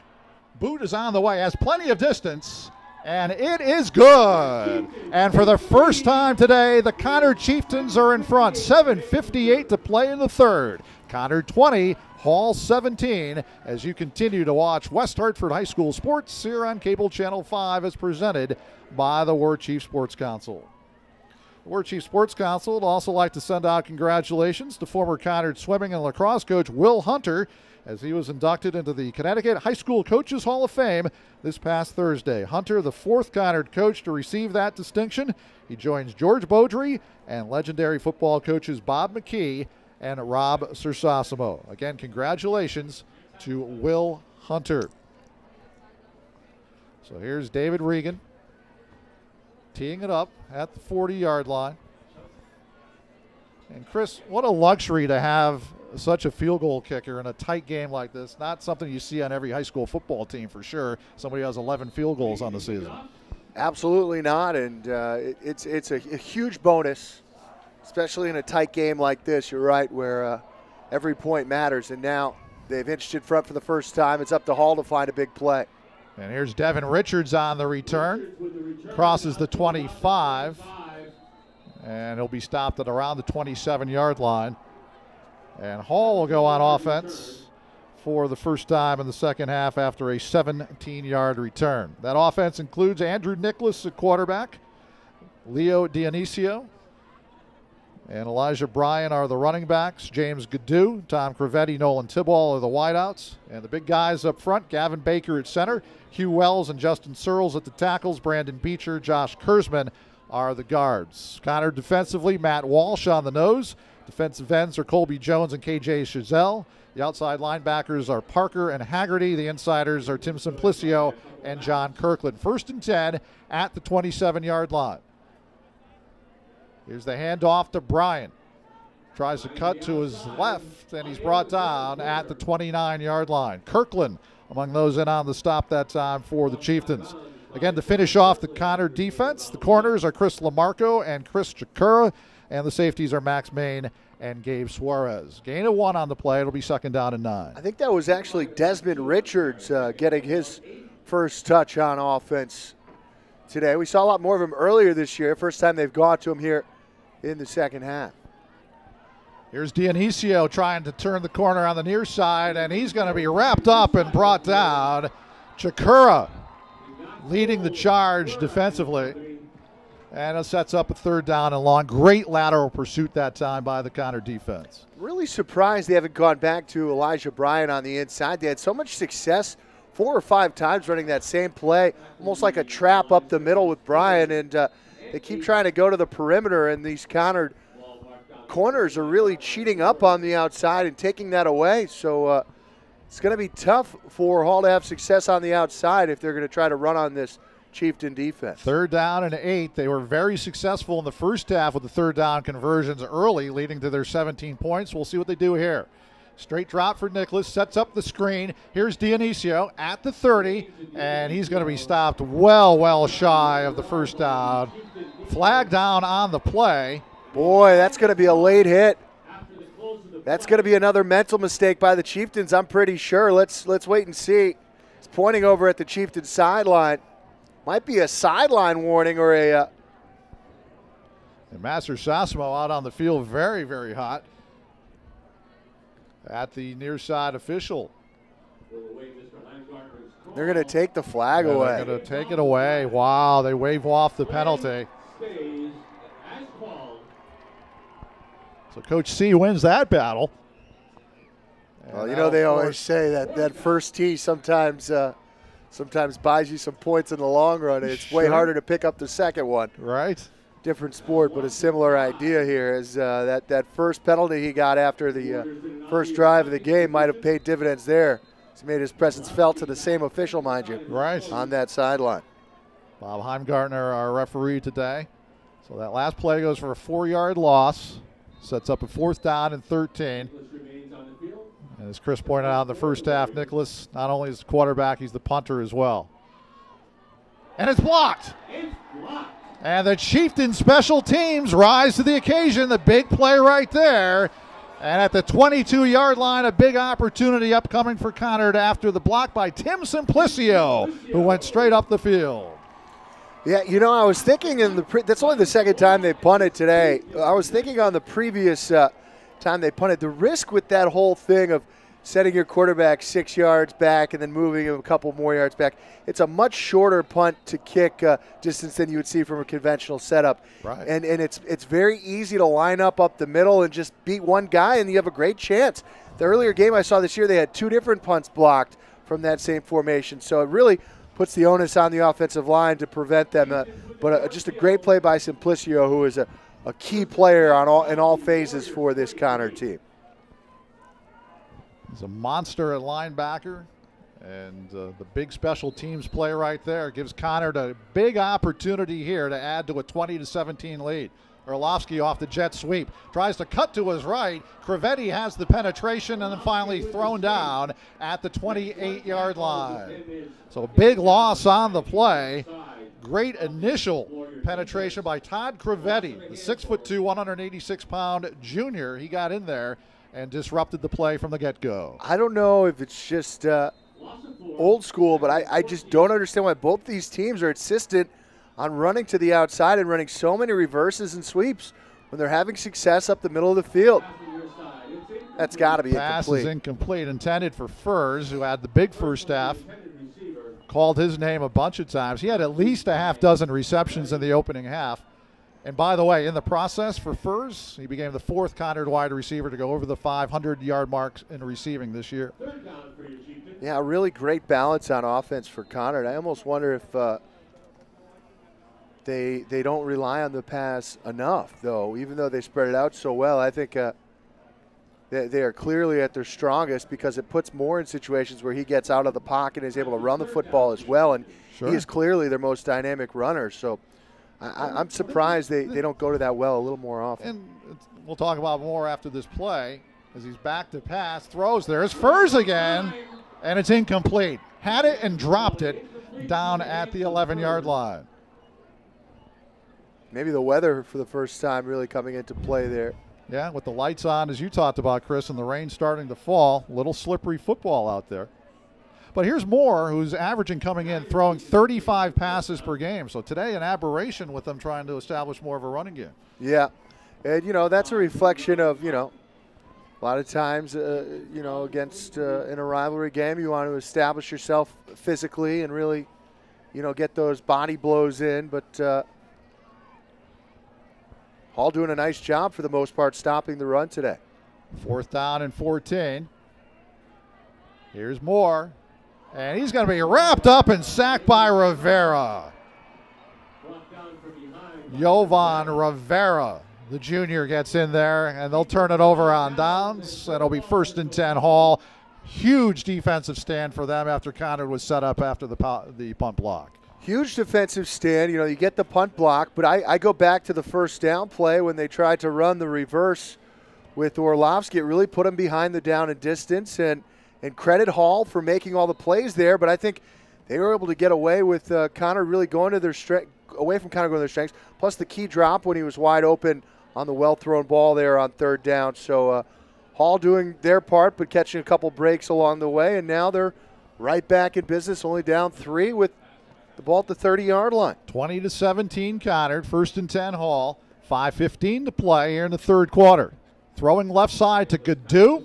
It's complete at the 33. Short pickup on the play. Chris Lamarco had the coverage and the tackle. Gain of 3. He'll set up a 2nd down and 7. I think Hall needs to just try to grind it out here, work some of this clock, shorten the game. 3 wides to the near side. Gaddu, the lone receiver to the top of your screen. Back to pass. Throws over the middle. It's incomplete. And a flag on the play. That was the right call. Yeah. Simplicio that time nailing Gaddu.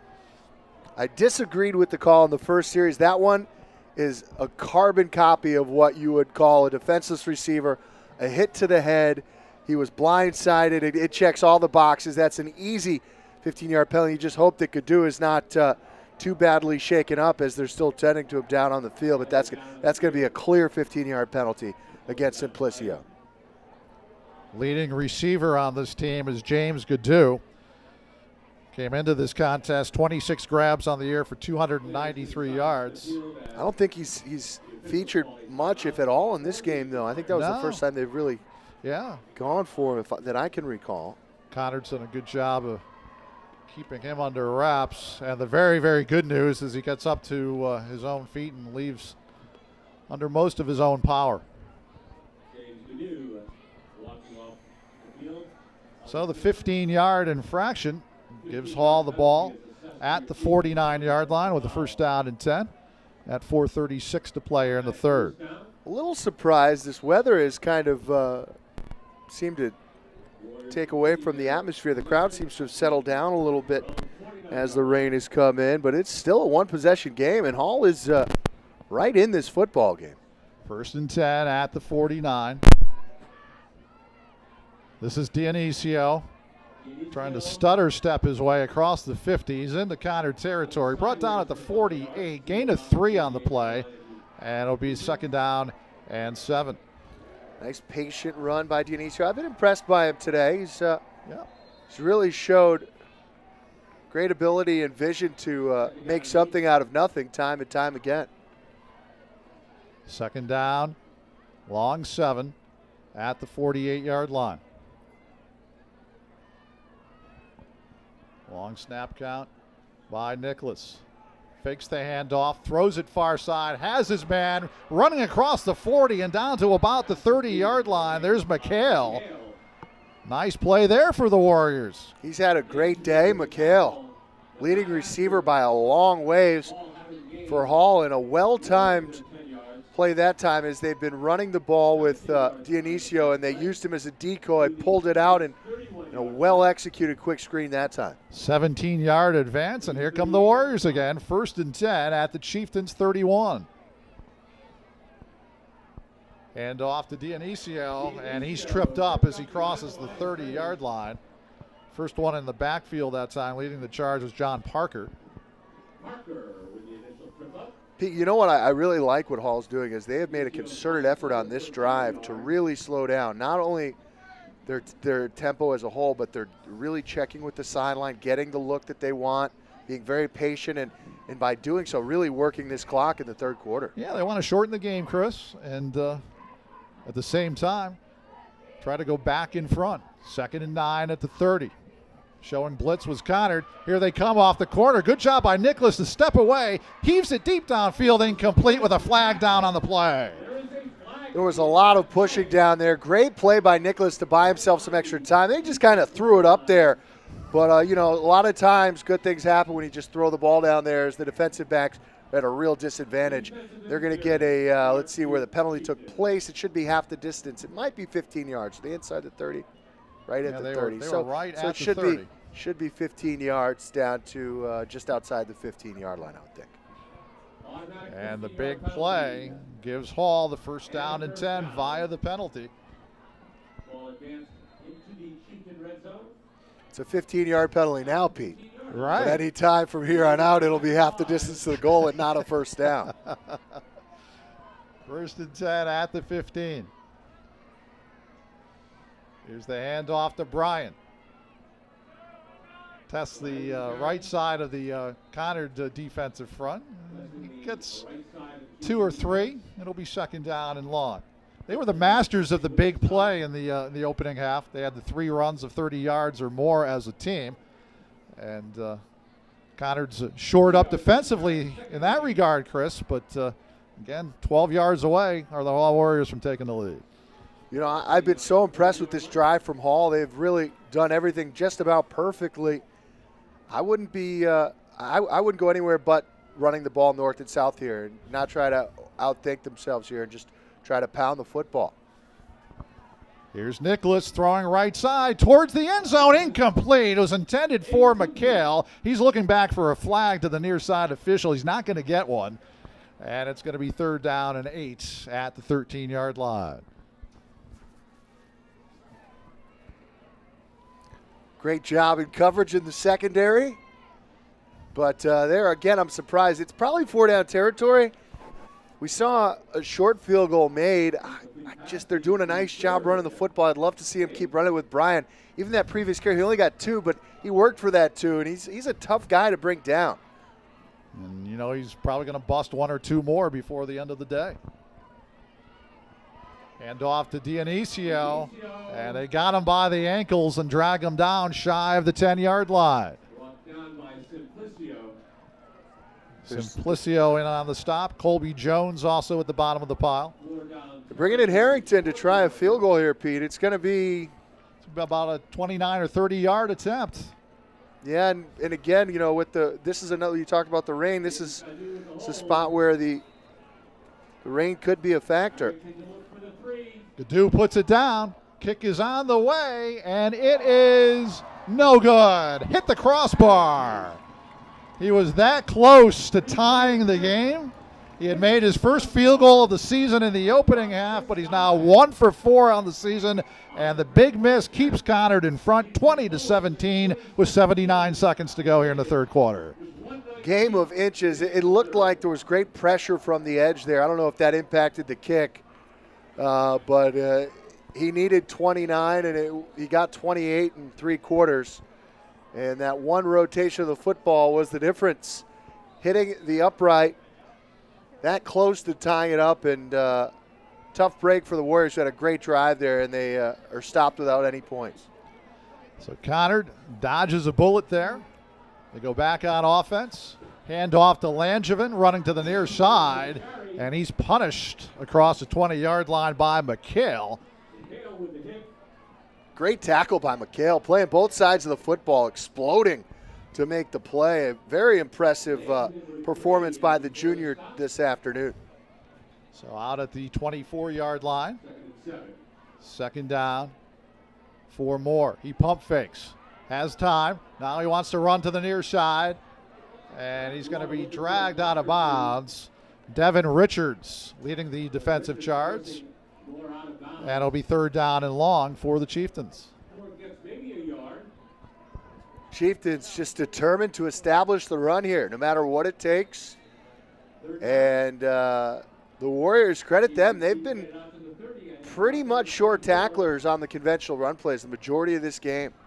Struggled with the contain at times, but they've done a nice job when they've just lined up and tried to run the football of stopping them. Big 3rd down here for Conard. 3rd and 6 at the 24-yard line. You see the 2 wides to either side. Moore throws over the middle. Caught! There's Stabnick. Has the 1st down, and Moore as he crosses the 40 out to the 42-yard line. Gain of 18 and a 1st down. Big play to his big possession receiver. You wonder how Stabnick could be open on a play like that, but then you realize that's a guy who's got over 70 catches, and that's why. Big play by their big receiver. There's Langevin again, powers his way out near midfield. And that could be the final play of the 3rd quarter unless Conard gets one off here in a hurry. 15 seconds, clock running. 2nd down and short. Here's Langevin to the near side, and he's dragged down at about the 47-yard line.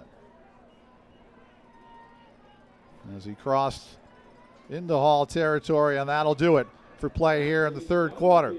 So just one score here in the 3rd. It was a Regan field goal, and with 36 minutes in the books, the score is Conard 20 and Hall 17. We're back with 4th quarter action right after this on WHCTV Channel 5 and online at WHCTV.org, as presented by the War Chief Sports Council.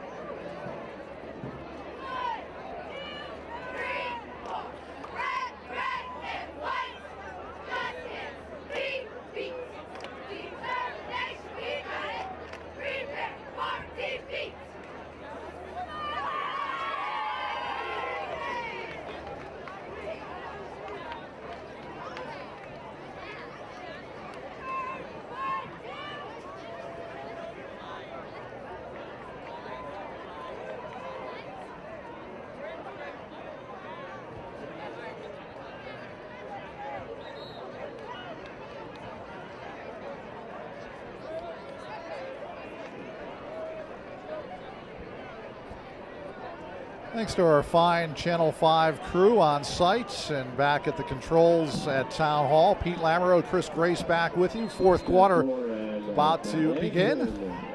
Conard up 20-17. It's 1st and 10 for the Chieftains at the Hall 47-yard line.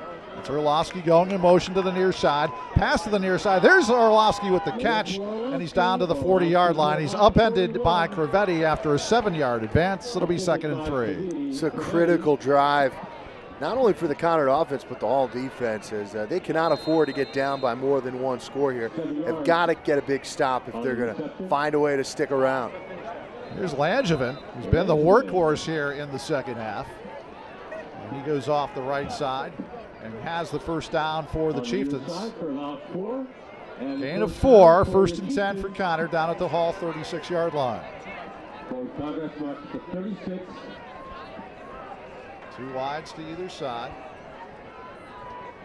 Moore taking his time. Hands off to Langevin, runs to his left this time. Eschews the initial tackle, and then he's gang tackled at the 35. Short pickup on the play. Tiball and Rivera combine on the stop. And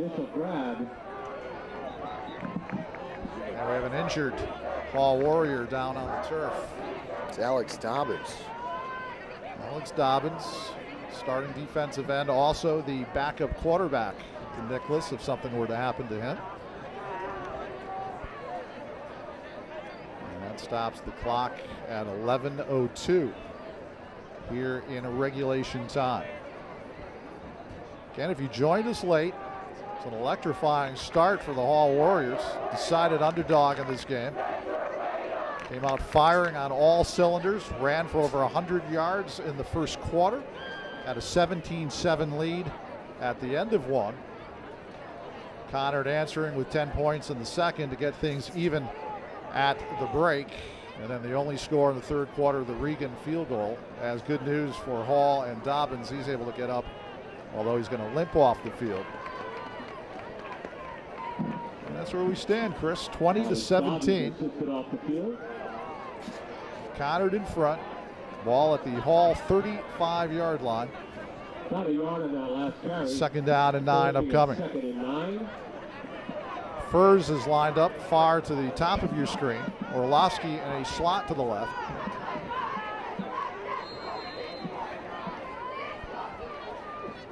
Max Main, the ball carrier this time. And he gets down to about the 32-yard line. Hugh Wells in on the stop. Down to the 33. So big third down play here. Really big, because if they get a couple, they could probably go for it, and any chance to get back in the game, Hall needs to stop. All kinds of time for Moore. Now the rush is on, and he heaves it up to the near side. He just throws it away. Good pressure that time. Hugh Wells along with Justin Searles. Boy, Coach Sersasimo out onto the field was unhappy about something. And you could tell he's leaving it all out there as well. And now, tricky decision. I almost might. You like this call here, Chris? Or I don't know. I mean, it's not great field position if you don't get it. Yeah, I would go for it.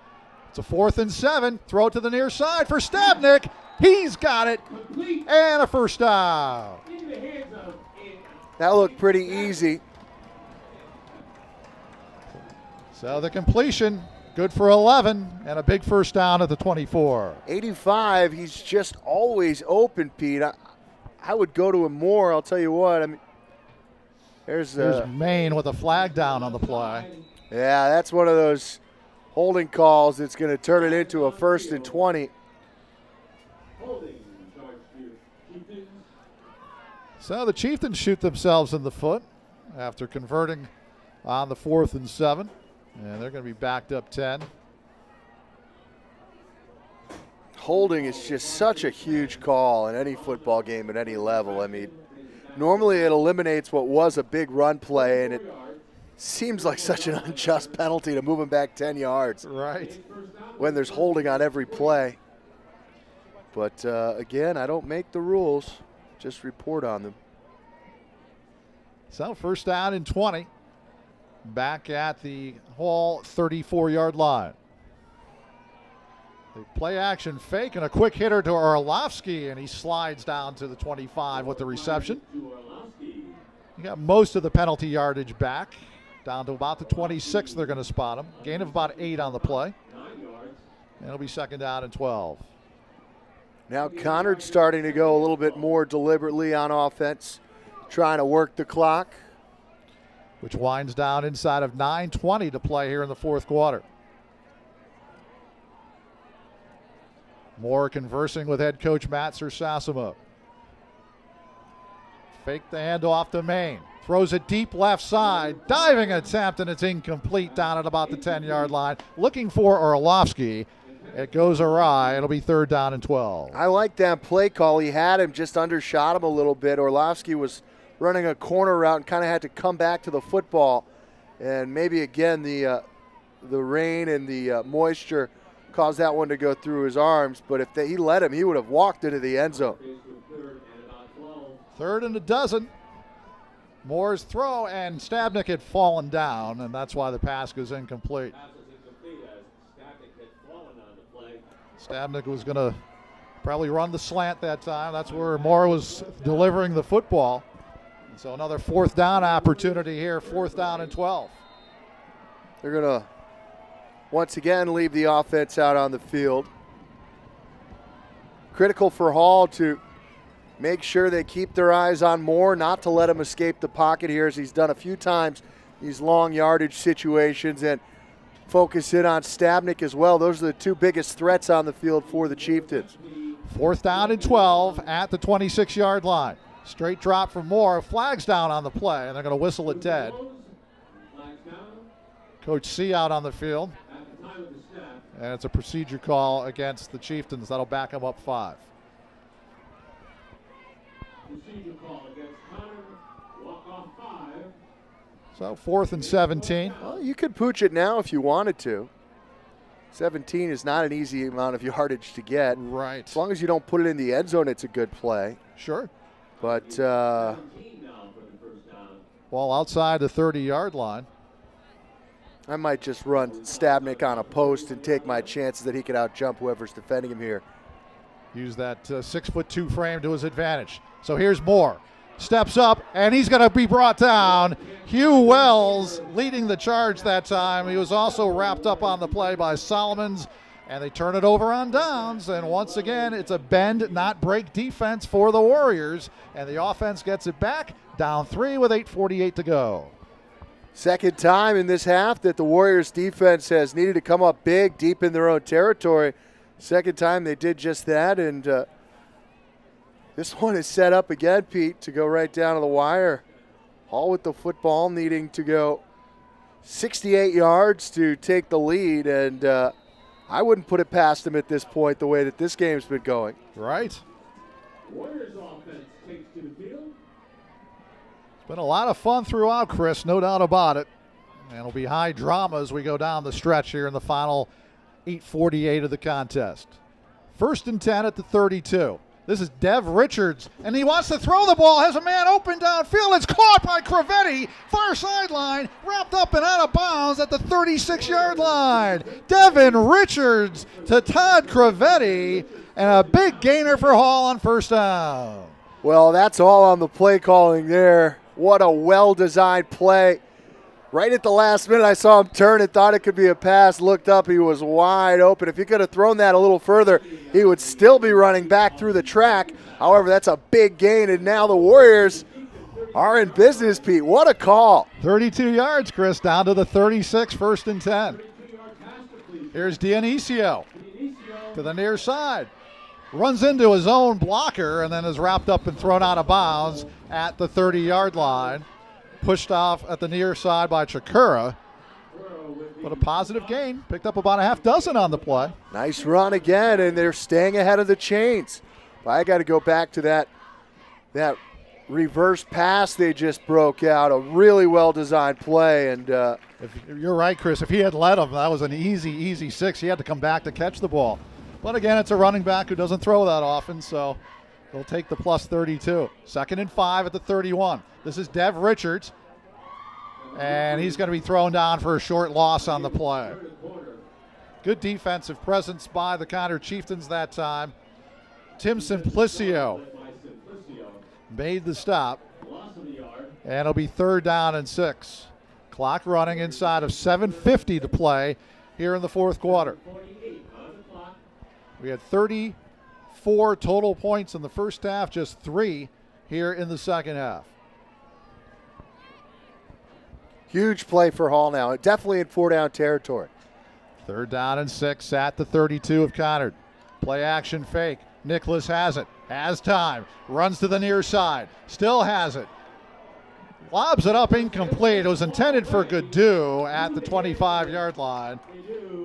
Good pressure by the guys that Matt Sersosimo called the Twin Towers on defense. Kirkland and Simplicio got in Nicholas's face. Still a catchable ball for Gadu. It would have been shy of the first down anyhow, and it's 4th down territory anyways, 4th and 6. Nice play by Nicholas to extend it, give his receiver a chance. It would have been a tough grab. You're right. It would have made it a much more manageable 4th down, but where they are on the field with the time and score, they're never going to think about doing anything other than going for it here. Right. 4th and 6 at the Conard 32. All down by 3 with 7:23 to go in regulation time. Here's Nicholas. Throws it over the middle. Complete. Has his man. There's McHale again inside the 20 with a first down for Hall. Jack McHale, have yourself a day, sir. Big time throw, big time catch, got open. This wet weather was able to bring it in, and now the Warriors are 16 yards away from taking the lead, Peter. We have ourselves a contest. Oh, my. 16-yard advance to the 16. 1st and 10 for the Warriors. Nicholas back to pass. The rush is on. He eludes it. Has a man open in the end zone. It's caught. Touchdown, Tibble. Nolan Tibble on the 16-yard pass grab from Nicholas. And the Hall Warriors have their first second half lead. It's 23-20 with 6:43 to go. What a play by Nicholas to buy some time under serious pressure through his best ball of the day. And Tibble, we talked about it, Pete. Some guys just have the awareness. They find the football, found the football in the biggest moment of the day yet for Hall. So here's Harrington, and the kick is blocked. And it remains a 3-point game, and that is critical in this game because Conard obviously has a good field goal kicker. So timeout on the field, 6:43 to go, 23-20 the score, Hall back in front. You know, Pete, again, I've seen all afternoon in every kicking situation, Hall does something really strange on their kicks. It's almost like a short snap, maybe to buy some extra yardage for their place kicks as well as their punts. And Conard has nearly blocked every single one of them, and it was only a matter of time. The first field goal almost got blocked. The second one, I believe, was partially blocked, and then they just got it on that extra point. You're right. That keeps it at a 3-point game. Conard with 6:43 left. All their timeouts need to go down the field, score a touchdown to win or a field goal to extend this one a little further to make for an even more fun finish. Exactly. Back to that last touchdown, Chris. What a throw by Nicholas. Here's a kid that comes in, 3 touchdowns, 16 picks on the season. 5-to-1 pick to touchdown ratio in the wrong direction. And what a rivalry game. Games, Pete. It creates a whole different level of excitement on the inside and on the outside, and they're channeling all of that juju, if you will, to a 23-20 lead.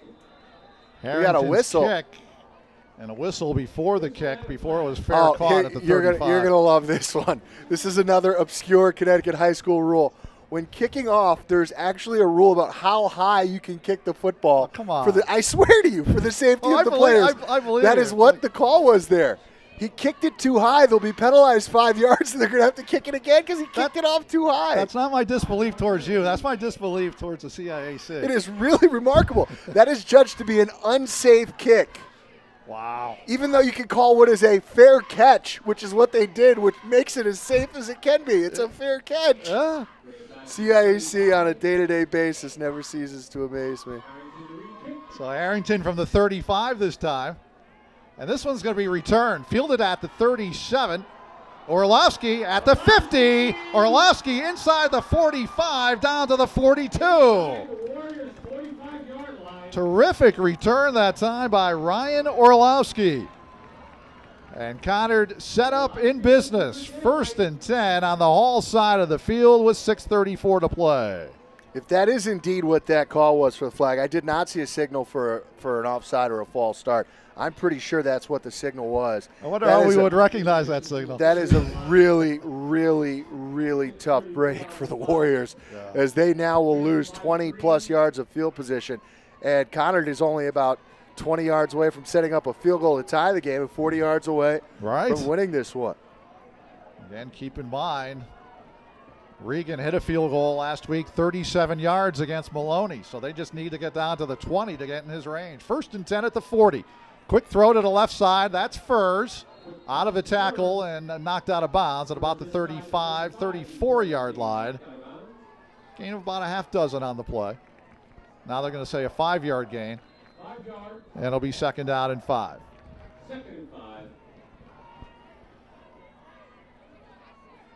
Moore takes the snap, fakes the handoff, quick hitter over the middle. He's got Stabnick still on his feet and finally corralled and brought down at the 22-yard line. He kept Thomas Crevetti on his back that time, took him for extra yardage, gain of about 13 and a 1st down. Looked like Mark Bavaro on that one. If anyone out there knows who Mark Bavaro is, YouTube him if you don't know. Heck of a play, and I think we had a whistle before that snap. No, we didn't. Okay, they're going to give him credit for 5 yards. Pete, they're ready to go again. Inside the 20-yard line.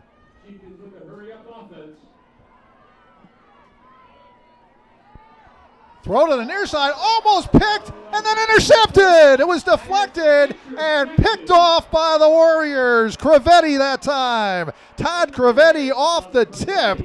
Initially tipped by Jovan Rivera, and the Conard drive stalls. 1st and 10. Hall in the other direction with 5:53 to go. Conard's not going to want to hear this, but they caught a break that Crevetti intercepted that pass because the first corner who stepped up would still be running if he would have caught it. That was an easy pick 6. Slipped through his hands, then Crevetti made a great athletic play to pick it off.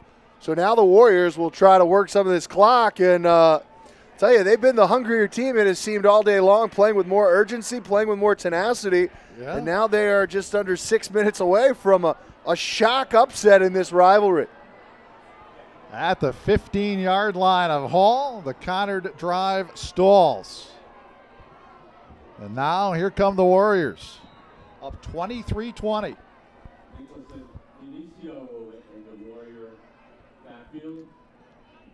Here's Nicholas. Hands off to Denicio. Cuts to his right, still on his feet. Good balance that time as he approaches the 25-yard line. Gained about 9 on the play. It'll set up a 2nd down and short.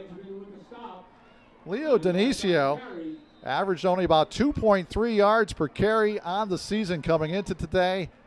He and Elijah Bryan have well exceeded all totals and all expectations here this afternoon from the running standpoint of the Hall offense.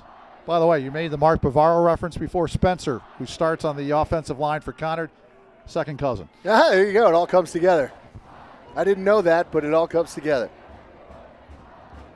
High snap. Dionisio tries to run up the middle, and he's brought down shy of the 1st down. Colby Jones plugged up the hole that time. Colby Jones, by the way, Matt Sersosimo told me the other night, has the unfortunate distinction of being a Miami Dolphins fan. Well, you can't have everything, right? Can't have everything, can't have anything. At least he hasn't waited 40 years for a title like I have. Oh, sob stories. 3rd and 1.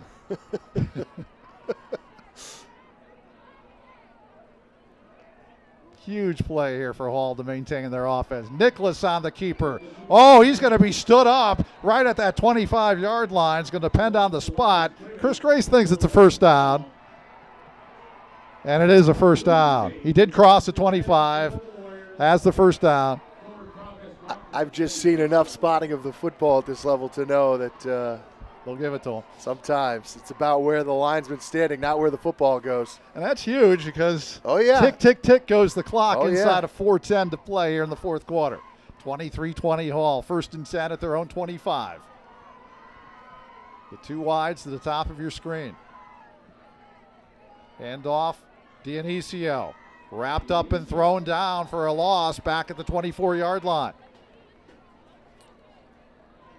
Good defensive effort by the Chieftains that time. Cole Haggerty made the stop. I think if the Chieftains get a stop on this play, you might see them use their 1st timeout. Already down to 3:38. Got all 3. You got to save some time for your offense.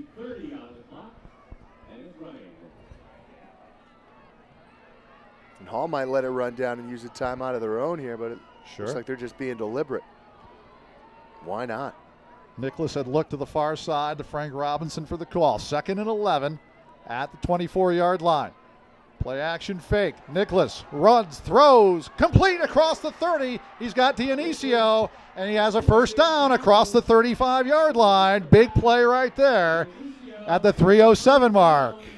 What a play call, and what an effort by Nicholas. Again, looked to be dead to rights, and once he escaped that first amount of pressure, I knew there was going to be an open receiver just based on the situation. Made the throw, and Dionisio, credit the effort by Dionisio to dive forward and move the chains, and now the Chieftains are in trouble. They've got about 1 series to get a stop to where their timeouts are set up, and then they might have no time left if they don't. Hall can almost run it all the way down if they can get 1 more 1st down. At the 36-yard line, 1st and 10. This time it's Elijah Bryan. Tests the right side and gets out to the 38, and there's the 1st timeout taken by Matt Sersosimo and the Chieftains. Comes at 2:35 to go here in the 4th quarter. Gain of a couple. It'll be 2nd down and 8. Pete, you talked about how the Dolphins haven't been able to win a championship in 40 years. You know who has to wait no longer to win a championship, Pete? Who's that? The Yale Bulldogs. All right. Thanks for the good info. Well, they're up 24-3 with 6 minutes left. I might have just put the kibosh on there. Nah, it's not a traditionally great Harvard offense. So I think for the first time, I believe, since the legendary Carm Koza stepped down more than 20 years ago, they are going to have their first outright Ivy League title on the same day that the Hall Warriors could spring the big upset here. Well, back to this one now, and I just wanted to let you know on that. Thank you. 2:35, 2 timeouts. Hall, if they can get a first down here, and even better for Hall, if they can get a first down using 2 plays, Conard will basically have to force a turnover of some kind. We saw last year's game, we thought the game was over, and there was a late turnover. Right. 2nd and 8 after the timeout. Nicholas on the keeper, has running room, has daylight. He limps over the 45, dives near the 46-yard line. Could have another Hall first down, and they will. What a play call. They run speed option with Nicholas, a design run for the quarterback. They blocked it up perfectly, and now the Chieftains are in big-time trouble. They're not going to use a timeout there.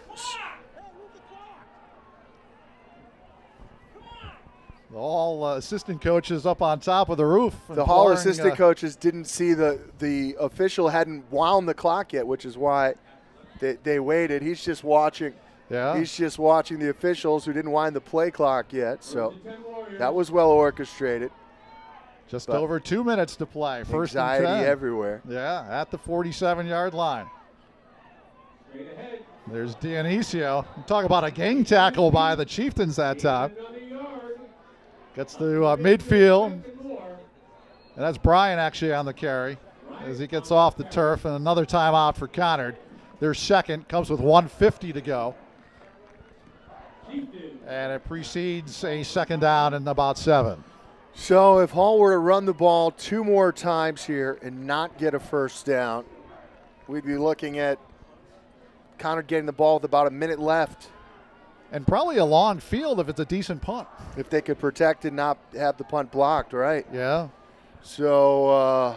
But you made a good point about every time they've either kicked or punted today, it's been an adventure for the Hall offensive line against the special teams of Conard. Yeah. So that may be a case if we get that far where they bring the house and try to set up the punt block. But first things first. Ball security is the most important thing for Hall. You get a first down, that's a bonus, but boy, they've been so aggressive all day long. I'm not going to say they won't throw the football, but if they had the guts to run a play action of some kind or maybe get the quarterback outside again, this game is over if they get a first down. So big play here, 2nd down and 7, right at midfield.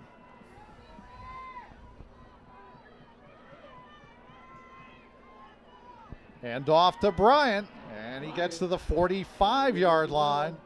Gain of about 5 on the play. Sets up about a 3rd down and 2. We're going to save that last time out for after this play. This is the ball game here, Pete. They get a first down, they can go into the victory formation. This is it right here.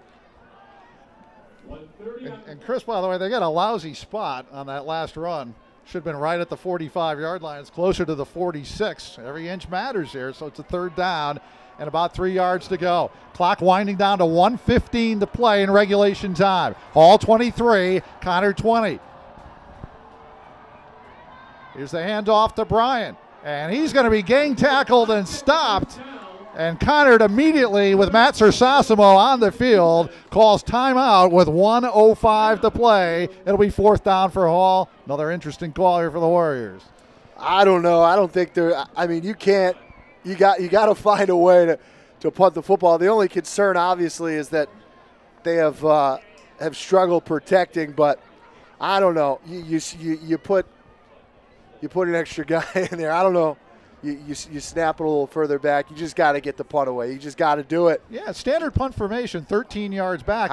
They've been 8 or 9 yards back today. They have to go all the way back. How about this? How about a hard count? You try to Get them offside. How about you bring the offense out there and you run a hard count and you try to win the game with a penalty? Yeah. Because in high school, that could work. In high school, once you cross the line of scrimmage, that's it. That's the penalty. You can't get back. You can't get back. I don't know. That's not a terrible idea either. No, that's actually a very good idea.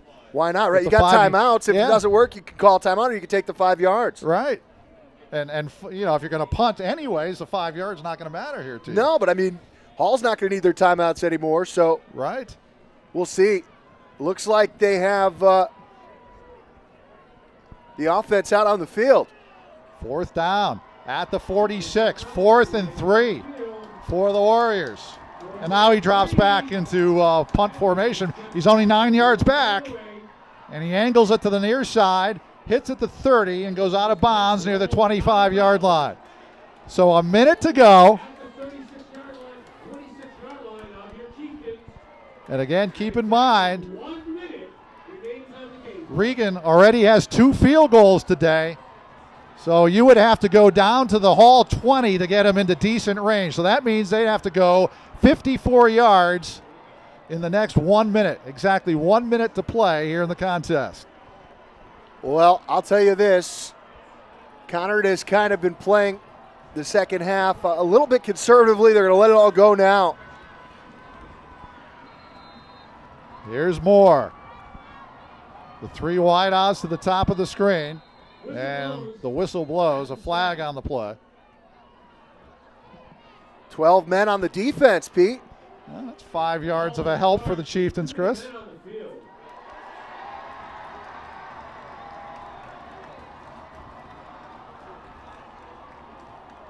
So the walk-off 5 out to the 31-yard line. They want to reset the clock to First 1 down and minute. 5. They need to put 2.2 seconds back on the clock, so a minute to go in regulation. So they have a minute, no timeouts, Pete. At the 31. Here's Moore with time. Near side, complete. Has a man out of bounds. That's O'Connor on the reception. First down for the Chieftains. Grant O'Connor on the receiving end that time. Stepped out of bounds at the 42. Gain of 11. First and 10. 54.9 seconds to go. Here's Moore again near side. Knocked away. It was deflected at the 47-yard line. Rivera stepped in front of it that time, intended for Stabnick. He's had a nice game, Rivera. He's been close to a couple of interceptions. That one would have sealed it. You know, here's a chance now. If they want to run some sort of a pump and go, they might have a chance to hit a home run. Second and 10 at the 41. Throws it left side. Has Stabnick. It's complete. He does not get out of bounds, though, at the 47-yard line. If he could have moved just a yard to his left, he would have saved his team about 10 seconds. Clock running, 35 seconds to go. It's a 3rd down and 4 at the 47. Here's Moore, pump fakes, still has time. Throws, incomplete. And it'll be 4th down with 25 seconds to go. On the play, Stabnick was shaken up, and he is injured, and he's going to go down, which is the right play, and they will tend to him, and it's going to give them a free timeout. But more importantly, their best receiver is injured, and he was basically limp on that play as well. He played no part in that last play. He was just standing around. So he couldn't put any weight on that leg. I'm guessing diving for the sideline. He must have gotten rolled up trying to get out of bounds. Yeah. Huge loss, certainly for the Chieftains, and they would tend to him. So again, 25 and 6/10 seconds to go. And when we resume play, it'll be 4th down for the Chieftains. They need 4. They're at their 47. They have to get to the Hall 49 in order to extend the football game. What I would key for here, especially with Stabnick out, is the first thing you have to do is take away Moore getting to the outside and running the football. Right. Because you have to imagine now that that's going to take away the one guy they're going to key on. If they're looking for anyone else, Orlovsky is the intermediate guy. Furs if they're looking to go a little deeper down the field. But you have to spy Moore here and not allow him to beat you with his legs, prolong this game. This is the game, Pete. Here it is. 4th down and 4 at the 47-yard line. 25 seconds to go. Moore takes the snap. Has time. He's going to run. He's got the first down. He's to the near sideline. 40, 35. He needs to get out of bounds, and he dives ahead and out of bounds at the 33-yard line. 16 seconds to go, and Hall could not keep Conard from getting the first down. Well, like I said, Pete, you've got to contain the quarterback. Yeah. On that play, and he had an easy running lane. That was an easy first down. 19-yard gain. Back to pass. Throws it right sideline, incomplete, and he throws it away with 10.8 seconds to go. You got to figure they've got to. They don't have enough time to throw the ball inside and not pick up a first down. If they get the first down, they could spike it and maybe be in field goal range. They're going to need at least that to have a decent shot at a field goal. They're at the 34, so they need at least 15 yards, you would think, to give them a decent attempt. 10 seconds to go. At the 34. Here's Moore. Throws a little screen pass to Maine, and Maine is out of bounds. Very little advancement, and 4 seconds to go. Thought that they could fool the Hall defense, and they weren't fooled in the least. Problem is, even if that works, the clock might almost expire if he gets good yardage on that play. Just takes too long to develop, and now they're going to try. Are they going to try the field goal? I think they are. This would be a 50-yard attempt. Boy. I believe the longest in Conard history is 47, so this would be a school record. Out of the hold of Moore. Ball's placed down, and it's low. It's no good, and the Hall Warriors have won the contest. 23-20 the final. Hall springs the upset and end the season at 2-8, and they salvage their season with a terrific win here today at McKee Stadium. And you can hear the jubilation of the coaching staff of the Hall Warriors. Final score, Hall 23, Conard 20. I don't know what to say, Pete. I mean, just you break out all the cliches before a game like this. You hear all the same thoughts. Oh, Hall is so bad this year. They've lost 7 games in a row. This is going to be one-sided. But you tell yourself it's a rivalry game. There's passion. These people have grown up together. Means more. And then you see a game like this, and you just have to love sports because this is a team that has not come close to winning a game in the last 2 months. They're playing their rival who has, on paper, more talent, and they fought and they left it all out there and they came away with the win, and it's just a remarkable effort by Coach Robinson's team, and they deserve this win. They do. They went out and they took it. They weren't given anything. They took this win, 23-20. Add to this remarkable rivalry another great chapter. Yeah, it really was. This is one for the ages, no doubt. And again, we talked about Hall may end the season at 2-8, but they'll look back with fond memories of this game here this afternoon, and this really salvages the season for you. I hate to say that at 2-8, but it really does. I mean, that's the reality of it all. Like I said in the pregame, Pete, I mean, 2-8 is what it is, but it's a lot better than 1-9, and that 2 is worth about 10 when it comes to living in this town. So they're going to have all these guys who are seniors are going to be able to say that they won this game, and you know they're going to be walking a lot taller these next couple days before Thanksgiving vacation in West Hartford. Nicholas to Tiball, that turns out to be the game winner in the fourth quarter.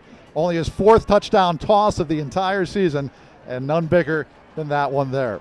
We're going to head down to the field, hopefully grab Frank Robinson, the head coach for Hall, and one of his victorious players. Again, here the final score today, the Hall Warriors 23 and the Conard Chieftains 20. We'll be back with more right after this on WHC-TV Channel 5 as presented by the War Chief Sports Council.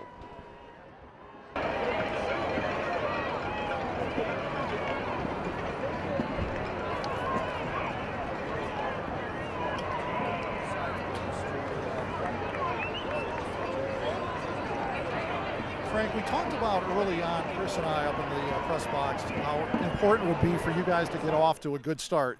17 points in the first quarter was certainly a good start. I agree. You know, having the offense being able to move the ball was really important. And it's not something we've done all year long necessarily, but it was really important to be able to do that today. I agree. The running game was just terrific. Brian had great runs. Dionisio, I mean, you really had great balance with the attack. And then Nicholas, the big fourth quarter touchdown pass to Tidwell. Oh, no doubt. You know, you can't beat a team that's so good defensively if you're not being able to run it and throw it. And, you know, we were fortunate enough to be able to run it, which allowed us to do some different things. You've been an excellent coach of this team for 19 years. Where does this one rank considering the circumstances? I mean, they're all so important. They're all great kids. This just happened to be a really good one. You know, I love the outcome for these seniors, considering the year we've had, and you know, we've had a lot of perseverance through the year with these guys, and I'm very proud of them. Happy Thanksgiving, Frank. Thank you. Appreciate it. Okay, Frank Robinson, the head coach. Andrew, congratulations. What a terrific win for you guys. Thank you. Thank you. You're out of breath here. I mean, that was something. I still can't believe it. Oh, man. You had a lot of disappointment throughout the year, a lot of kids hurt. So, I mean, that was a big reason why you guys were 1-8 coming into this game. But at the end of the day, you're able to salvage a win against your crosstown rivals. What does it mean to you? Oh, everything. I mean, we've had definitely a tough year. But this one, I mean, this is everything. This means everything, just to be able to win this one. You really had a great presence in the pocket today, and certainly to cap it off with the throw to Tidwell. Talk about that touchdown pass that ended up being the game winner. Oh, man. So our line's been amazing. And then for just to try to make a play, and for Tidwell to make that catch, it was amazing. It was amazing. Well, go enjoy this one with your teammates, and I'm sure this will make Thanksgiving and that turkey taste a little better on Thursday. Oh, yeah, thank you. Thank you. Okay. The Hall Warriors win. Chris Grace back with us one final time, and that about sums it up. I mean, those guys really played their hearts out today. They were huge underdogs, Chris, but at the end of the day, you and I said at the beginning, that's why they play the games, and this is why they play the game. You know, it's the second year in a row, Pete. We expected one thing to happen, something completely different happened, and you just have to admire, like I said, the stick-to-itiveness of this team to bounce back from all of those tough defeats in a row. Leave it all out there, and you see the looks on the coach and the players' faces, and you can't replicate that. This is a moment that these guys will have forever, and it's a really special Saturday afternoon in West Hartford for a really special game that is as fun of a rivalry as we have around here. You see the red on one side, the blue on the other, and now the blue side is going to be happy for the next 12 months, and the red side is going to have to wait for another sporting event to get the revenge. So just a great day here at McKee Stadium, and hopefully there will be many more like this in the future.